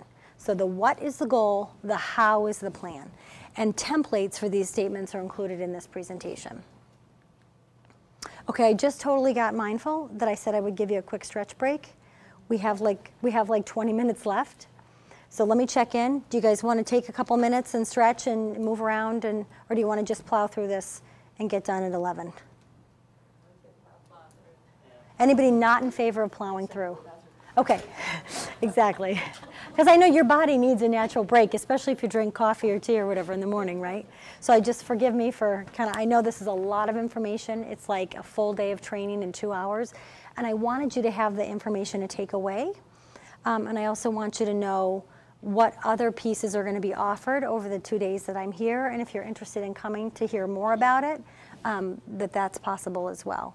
But what this content is about is the collaboration factor with everybody who's a stakeholder in this family's life really is what makes this most successful. So doing it in isolation is one piece. Having everybody there at the table can really take it to the next level. And that question, what is the caregiver's impact on the child, always helps us determine what information goes north in the top box versus what goes south. If there's no impact, it's going to be a complicating factor or a supporting strength. If there is impact, positive or negative, it's going to be in the safety box or in the danger and harm box, right? Is everybody clear about that? That's how you work your way through it. If you don't actually have the same perspective as your supervisor or your manager, so all three of you could see things differently, this is a great way to check our thinking. What specifically is the impact that we see on the kid? Or how could we find out the actual impact? A lot of times we don't have that information yet. And who could we ask can really help us figure our way out. So worker and supervisor have gone out to the home and met the family, or maybe worker's gone to the home and met the family, supervisors met him in the office. Managers only met them through what she reads in the system, right? So that lens is 3 removed and is looking very differently at the information that's collected, right? So helping to be as clear as we possibly can in our documentation gets us closer together with our thinking with management as well.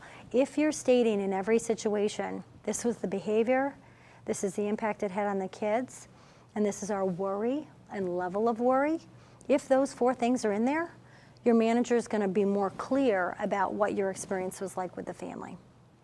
That allows us to then get closer to, okay, now what are the steps we need to happen? Sometimes we do the steps that need to happen before we have shared agreement and shared understanding about the information we've collected. This allows us to do what I call slowing down to go fast. If we slow down and organize this information and everybody gets on the same page, we can fly through the solution piece a lot more quickly. It's when we didn't take the time to do that and people are still stuck in trying to figure out now what exactly is the impact, that creates the slowdown factor that puts the brakes on our work just when we think we're trying to speed up to the next phase.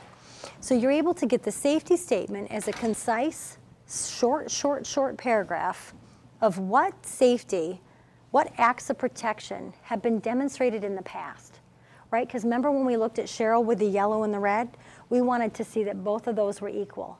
When we do the 3-column list, we want them to be equal. We want to assess as much of the safety as possible so that we have an equal value and understanding of that. That's a safety statement. The harm and danger statement is what happened that was bad in the past and how it hurt the kids, as well as our future worries based on what happened in the past or what could happen, right? So have you ever had that case where risk was so high, right, that we intervened to prevent the kids from being hurt?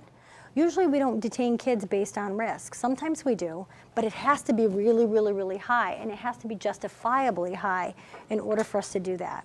So I think about the analogy of the game Jenga. Have you ever played the game Jenga? It's the 3 little pieces of wood lined up and opposing, and each time it's your turn, you have to pull one out.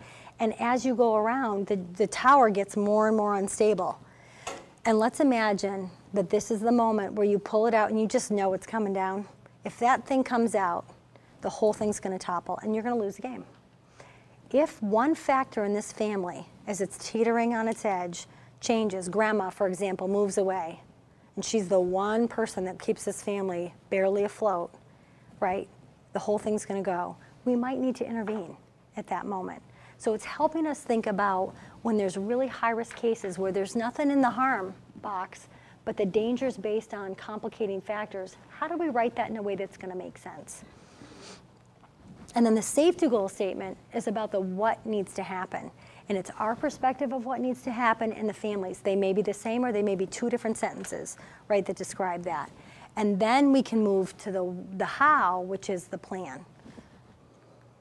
So each of the harm and danger statements has 3 components: harmful caregiver actions, impact on the child, and then the danger part is the future concern. So we can break them out into a harm statement and a danger statement to ease the confusion. Who reported, disclosed, shared what that was harmful, what happened, and what was the impact on the child. Sometimes we are worried as a department about something, but the family's not worried. Or maybe their extended family members, kinship care providers, the grandparents, whomever are worried, but the actual biological caregivers who are named on this report are not worried. So we want to be clear about who's worried versus who isn't. So for Cheryl, her harm statement is Cheryl turned on the gas of her home stove, locked herself in the kitchen, which exposed both the kitchen and the rest of the apartment to high levels of toxic fumes. Both of her children were home at the time, were exposed to the high levels of fumes, and lost consciousness as a result. It doesn't say Cheryl attempted suicide while her kids were at home. Do you see the difference? Are you confused about what happened here at all? Or is it clear? It's crystal clear, isn't it? Is a judge going to be confused about that? How about opposing counsel? Mom's lawyer. Is mom's lawyer going to get why we're worried? Are they going to be able to lambaste you on the stand when you testify about that? No. Because the bottom line is we were crystal clear in not writing words that led to open speculation and interpretation, right? And so what we do is we avoid the generalities or the jargon. Mother tried to kill herself, mother was suicidal, mother tried to kill her kids, mother has mental illness. See the difference in how it's documented? This kind of documentation cuts down to the behavior and protects us as a system from outside forces trying to argue the opposite, for starters. It also makes Cheryl crystal clear about what behaviors led to a child protection level of intervention. Danger statements, as I said, who's worried about what potential actions by the caregiver and the potential impact that could have on the kids. So staying detailed with those behavioral descriptions is really key as we talk about our worries. CPS and the doctors in the hospital are worried that Cheryl may try to injure herself again in the future and that the children could become injured or hurt as a result. Make sense? So being able to share those statements with the caregiver, if they didn't co-create them with you, with the extended network and appropriate providers, allows us to have that power in being absolutely clear in our concerns, makes clear what we're really looking for the parents to step up to. What do they need them to do? What do we need them to do? And shares focus for all involved and avoids what I call casework drift.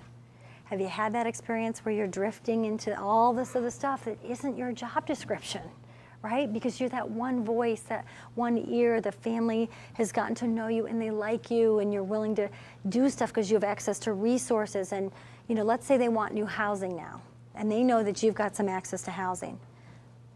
But you're not worried about their current house. That's not why they're involved. That's lovely they want to move and get a new place, but how does that become your job when all of a sudden you're doing housing searches and, you know, getting them connected to other agencies and referrals and taking them out to see other places? Like, wait a minute, what just happened, right? So all of a sudden we get sucked into this other place. This allows us to avoid that more often because we're setting clear limits and boundaries about what is our role versus what it isn't. Make sense? Questions about that? So this is Kim and Paul. And Kim and Paul have an open case in Boston. Kim is a single mom, and she has Paul, who's 10, and she passed out while shooting heroin and cooking dinner while Paul was at home. And so we filed what we call a care and protection, same as a detainment, and Paul is living with his Aunt Donna and her wife, Ann. So they're kinship providers for Paul right now, and we went through the mapping session with this family at the table. So what are we worried about? Kim overdosed on heroin and became unconscious while cooking dinner. 10-year-old Paul was at home at the time. Her landlady heard the fire alarm and had to call the police and break in the door. Kim has an extensive history of heroin use in the past and reports that she's been struggling with addiction for more than 15 years. Led to one DCF referral 4 years ago when Paul came to school multiple days smelling of urine and feces. So that's pretty clear that rises to the level of danger. Because what are the factors? Remember, there had to be a couple of components in there.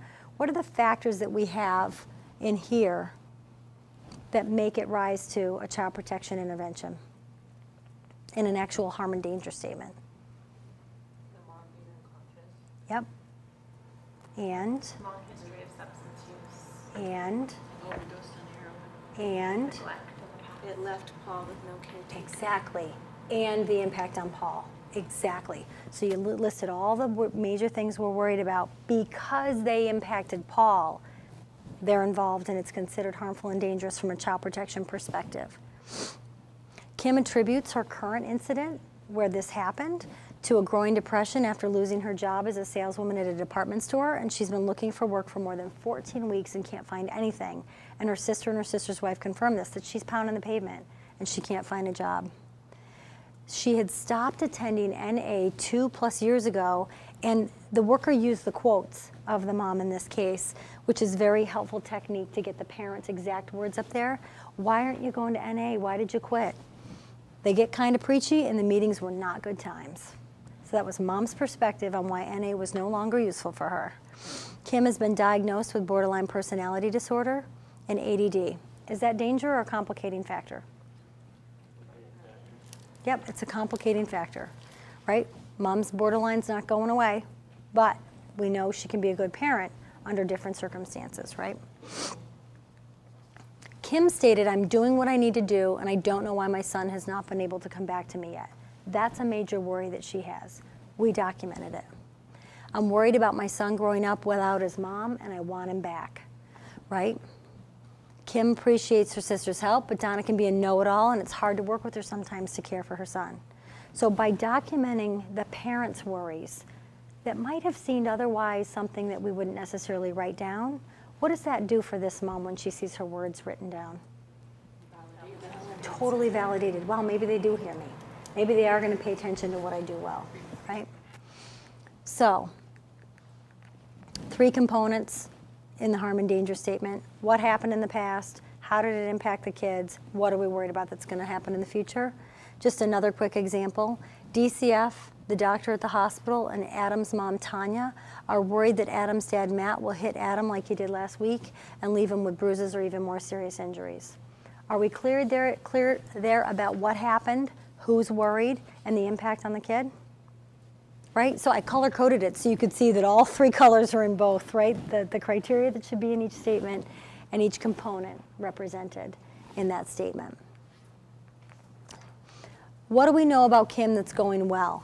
This is the yellow side of the assessment, right, from that picture earlier. Kim has been clean and sober for 4 years before this incident. When you hear that there's a 4-year stretch of clean and sober, what does that tell you? Right? She's doing something right. She has a past history of protection, right? Because what do we know? During that time, Paul came to school clean, on time, and with his work done. You have to make the link. How many parents do you have that clean and sober still can't parent their kids effectively, right? We always want to be clear about which case is this. And in this case, we know Kim does a really good job when she can stay clean and sober. It's a different kind of write-up, right, in a conversation. If not only do we need her clean, we got to think about all the ways in which her parenting needs to improve, even when she is clean and sober. In her past work with the department, she worked with her worker, a home-based outreach team, went into drug treatment, and ensured that Paul came to school and was appropriately clothed and bathed, right? So when she's working with us, Paul's in better shape. Paul was able to go into kinship placement with his aunt, able to stay in the same school system, and he's thriving there despite the changes. And Kim had made a plan with Donna before we even got involved. If anything were to ever happen to me, I want Paul to stay with you. So that's also a strength, right? Because we know that their relationship is in a good enough place where hopefully there's not going to be so much friction that we're going to have a disruption here while he's in placement. Kim has a ton of past history of drug treatment. 5 times she's been in detox, twice in inpatient substance abuse treatment, and she completed an inpatient stay after this incident, and now she's going back to NA meetings. She has a relapse plan, and she's able to talk openly about it. We like that. We're a big fan of folks being in treatment and having a plan. I'm only a big fan of it if it directly relates to Paul, right? So I want to find out more about how that involves Paul. Because what's up with Paul not calling himself when the kitchen's on fire because mom's shooting heroin and passes out while cooking dinner? He's 10. Like that, for as a social worker, I want to know more about that. What's Paul's capacity to keep himself safe, and how can we build on the safety plan to include and involve Paul? Kim is getting help from Donna and Ann financially, which is helpful because she's unemployed. Kim's in individual treatment, and she's attending regularly, and she's taking her meds, Ritalin and Celexa, regularly. Kimberly says, I want Paul back and will do whatever it takes to make that happen. I'm also a fan when a parent articulates they want their child back, right? Versus the ones who don't. I love my mom and I want to be back with her. Helpful to get Paul's perspective on this whole thing, right? And the 3 houses interview is another way that we get the child's words back into the map. Kim's a great mom and has been doing really well, and I think she can be clean and sober again, says her sister and her sister's wife. Her sister knows her best, far better than we ever would. So if we trust her sister and her sister says that, I'm going to feel even better on how I scale this situation about the likelihood of her figuring this out. And the school hasn't seen any problems since Paul's been in the school, which is both while in her care and now the care of Donna and Ann. So see how we all of a sudden have a different perspective and an interest in how Kim's strengths and her needs balance out? Creating a safety statement says what are the caregiver actions they've done to date, and how did it mitigate the danger? How did it keep a kid safe? Back to Adam. His mom, Tanya, called her mom for help. When Matt threatened to hit Adam last month and Matt went for a walk to cool down, Adam was protected from harm. So if part of mom's plan is to reach out to grandma and dad's at the table and says, okay, when you call grandma, that's a signal for me that I got to cool my jets and they can make it work, we feel better about that. It's concrete description of the behavior. This is a, quote, physical abuse case, but nowhere in there do we use the words physical abuse, right? Make sense? It is a shift in how we write things and how we document things, but we found it to be a really beneficial shift. And I know a lot of workers have said, I need my supervisor to like read my stuff and say back to me, hey, can you describe what you meant by this jargon word? And it helps us get more and more in the practice of writing things out. So when we think about goals, Phil Dector uses the phrase, how many have seen Phil Dector do training? Few folks. Dead man's goals, did you ever hear him talk about this? Right? Mr. Smith would have to be dead in order to give us 100% guarantee that he's going to achieve those goals, that Mr. Smith will not hurt Billy and no one in the family will hurt Billy. So we want to, instead of state what not to do, we want to create an action goal that states in a way that's framed what people are going to do. Mr. Smith will discipline Billy only in ways that won't hurt Billy, and we can ask the family what are ways in which you've disciplined that are different than this, that have been effective for you in the past, and figure out what those are. Family members will work together to keep Billy safe. So it's not just dad, it's the whole family taking action and onus about helping Billy stay safe. So well-formed goals have to operationalize what it is we're looking to see and the impact it's going to have, right? Mom going to therapy may or may not be helpful unless her goals relate back to keeping her kids safe. Make sense?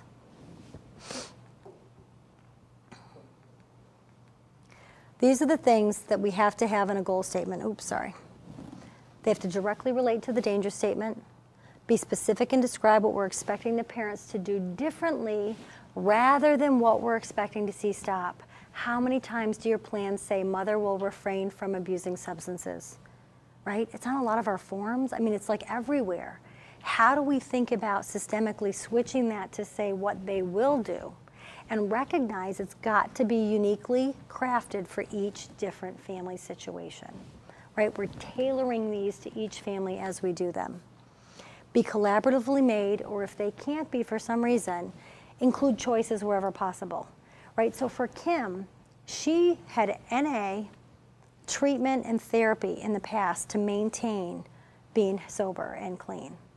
How do we say to her, if she's hung up on NA meetings, not being good times anymore, we don't care how you do it, you just got to pick something that's going to work, and we need to know that someone's going to report back to us that it's actually working, not just that you attend, but that it's having a positive impact on your son, right? We don't have to get into the power struggle. Did Kim have UAs? Do you remember hearing that?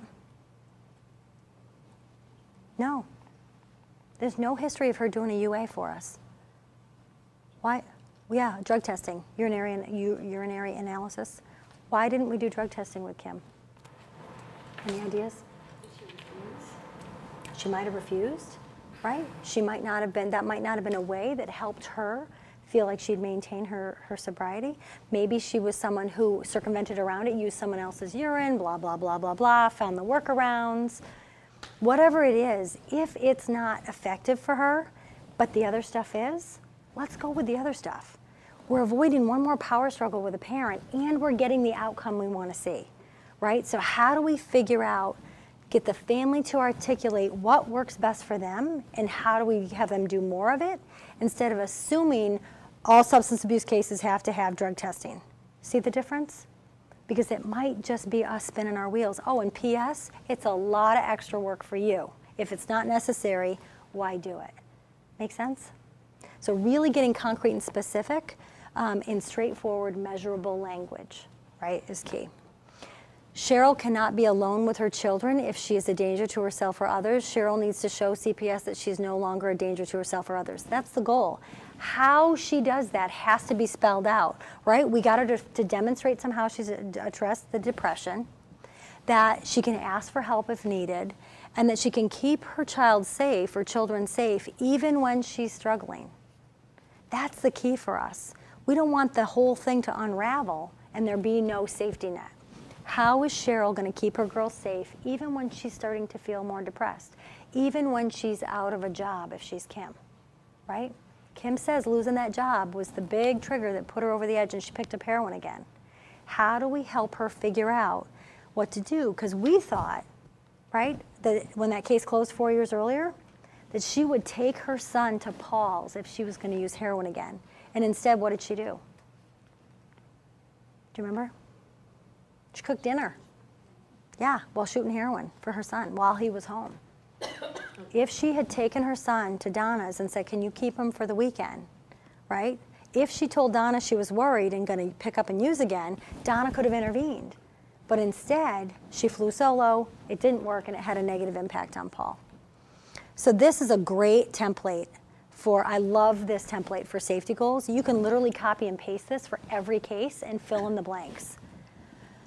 Mother will need to work with CPS and a safety network of family, friends, and professionals to develop a plan that will show everyone that, blah, blah, blah, blah, blah, fill in the blank, right? She's going to be able to parent her child even when she's feeling unstable.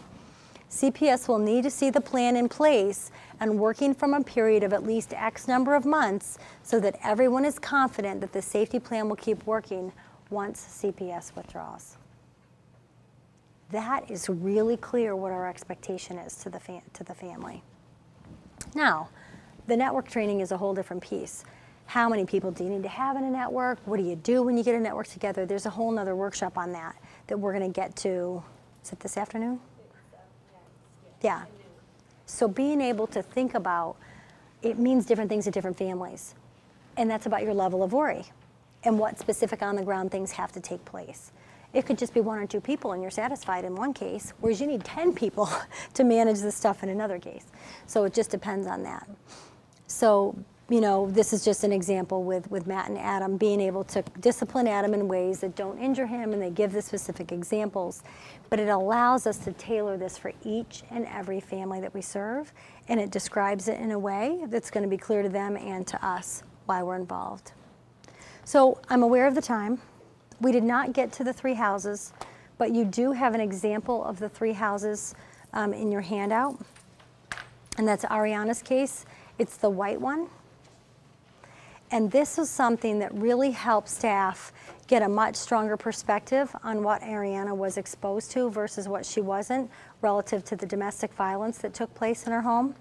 And I just want to quickly, if you guys are willing to indulge me for a couple of minutes, just draw your attention to the process of this. This family, I think this girl was in placement for over a year, just over a year when this was done. So this, I'm unfortunately sorry to say, wasn't one that was done during an emergency response. But what it allowed us to do was get a sense of one thing that was most predominant is she's living in a fantasy world. Her coping skills has been to start to bring everything to a fantasy place where she is a superhero. And she bangs her head on a rock and grows a cape and wings, and she saves children and animals who are being hurt, right? So she's got all these themes playing out. And then she'd come back to these lucid moments where I'd redirect her to talking about the real family, the real people she lives with. And if you look at her house of worries, she drew Daddy Stephen Clown Man. And if you read below, this is her mother's boyfriend, very large arms and hands and a scary mouth. Yet look at the front page with the stick figure people on the front, right? Those are the safe people, House of Good Things. That's her mom and her little brother and her foster sister she drew. But this guy, right, big scary guy, and she said very clearly, this is Daddy Stephen and he looks like a freak. He also said his face is stupid and he said, shut up, I'm gonna hit you, mimicking his loud, angry tone. She plainly stated he's evil. She said, Heather, he's like a maniac. She's 6, he's evil.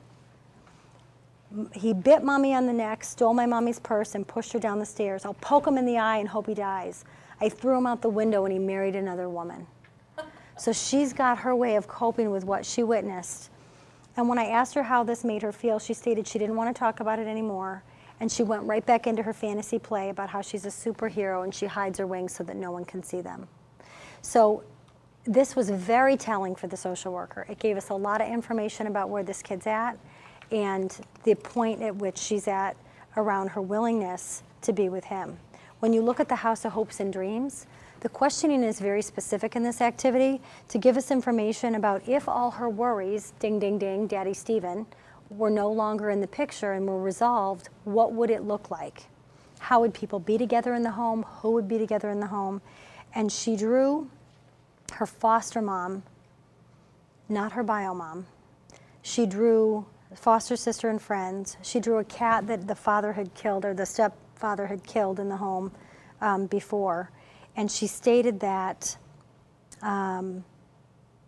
if Daddy Stephen is not there, her worries would go away. She also said Tammy, her bio mom, lives in the room downstairs in her house of dreams. See, she wants to be with BioMom, but she just wants it to be safe. So she knows that she feels sad that she doesn't live with Tammy or the baby. That's her new baby brother. She stated that she has 2 families and she lives with her foster family right now, but she doesn't know if they're relatives. She likes Tammy's house, but no bad stuff happens at Anne Marie's house. That's the foster mom. And she said, thanked me for making her draw those pictures. So it really was telling for the worker that they have to demonstrate that Tammy can really keep her safe, and she has to believe that Tammy can keep her safe in order for her to be reunited with her. She got more out of this interview than she's had out of this kid in the amount of time she's had the case. There's something about drawing that engages kids and giving us different information and more information than we might otherwise have received. So I wish I could kind of give you more time on the technique and all of that, but we are out of time. Questions so far? I know it's a lot of information, but if you think about the life of a case, whether it's 10 days or the whole time they're involved with us, by doing some of these practices, some of these steps over time, can you see the benefit it would have for families? Questions about it? Worries about your role? Yep. With the 3 houses, because I've used this before with another county, and I'm wanting to use it here as well. There were some questions about, and I never quite got a clear answer from Dr. Turnell about when you do the 3 houses with children. My take on it was to do the 3 houses and then ask their permission to show the parents. Yep. You know, so you get sort of a clear picture from them, and they're not worried about what the other people in their lives would think. Exactly. And I had a couple of different situations where the children were just drawn, and then can I show your parents? Oh no. Great. Oh no. No. So in You the, know, yes, so- in the practice, you always explain to the child what they're going to be doing, what it's going to be used for, that we are going to share it with all of the grown-ups from the beginning. That way they know right away. So it says right in here, the very first paragraph, 3 houses activity was explained, and she agreed to draw the pictures, and it would be okay for the social worker to share them in her words captured by the social worker to all of the grown-ups involved. Really, really key. So some kids will draw, others will write. Some will draw and you'll write, but you want to be really transparent about that this is going to be shown to the grown-ups. And it's about their voice being valued in the process. And sometimes moms and dads forget how smart kids are and how much they know and have seen. And so for Ariana, it was about making sure that her mom and everybody knew what her thoughts and feelings were about what she was worried about, what was working well, and what would need to change. And so this information then went back and was shared with the parents. There will be some kids, depending on their age and stage, that are not going to be comfortable, are going to ask you to not share, just like they do now in an interview. Well, if I tell you this, you can't tell anybody, right? And how do we respond to that? What do we have to say when kids try to give us that ultimatum? That's right. There are 3 exceptions to that rule, right? And then we can go into our spiel about that. It's the same thing with this. Some folks have expressed a worry about, in a forensic interview, what if they disclose sexual abuse, right? And how do we handle sexual abuse disclosures in general? It's no different here than it would be in our regular walk. It's just a different approach to the same practice in trying to elicit the information. If a child starts to disclose, like in this case, there was a history of a question of whether her biological father, whose name is Lewis, versus her mom's boyfriend, Stephen, had possibly sexually abused her. Because she did make a disclosure a year or 2 earlier. It was inconclusive that in the actual interview, I don't know what you guys call it here, we call it a SANE interview at home, where the DA's of CART, interview process.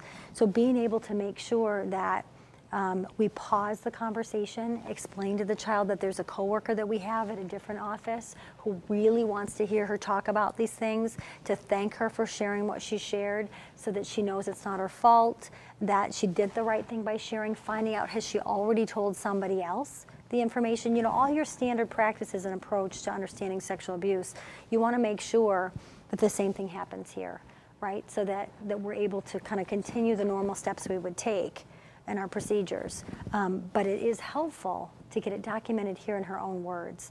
And that what I've found and what workers have said is that parents are most motivated by seeing their children's pictures and words in order to affect change, far more than anything some social worker is going to say to them.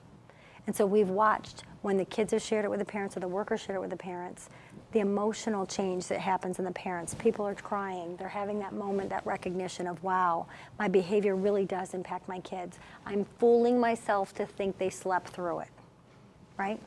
That's what we want. Other questions? Yep.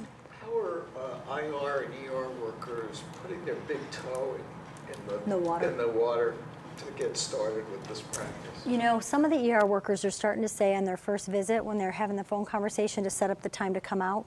Well, first of all, they're doing less unannounced visits and saying, I want to come out tomorrow at 3 o'clock, and I want you to have as many people who care about your family there. If you have anyone, a relative, a friend, a neighbor, somebody who you think really values the safety and well-being of your kids and family, I think it's a great idea for them to be present.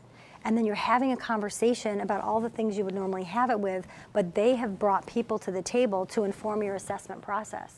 You're going to get a lot more information from 3 or 4 people at that conversation. Oh, by the way, at one home visit, you're not having to go back out, or you're not having to make 6 extra phone calls when they're all right there, and you get an immediate visual of, did these people that came to the conversation present as safe people? Are they people we feel could be beneficial in her support system? Are they people who are going to look out for this kid or not?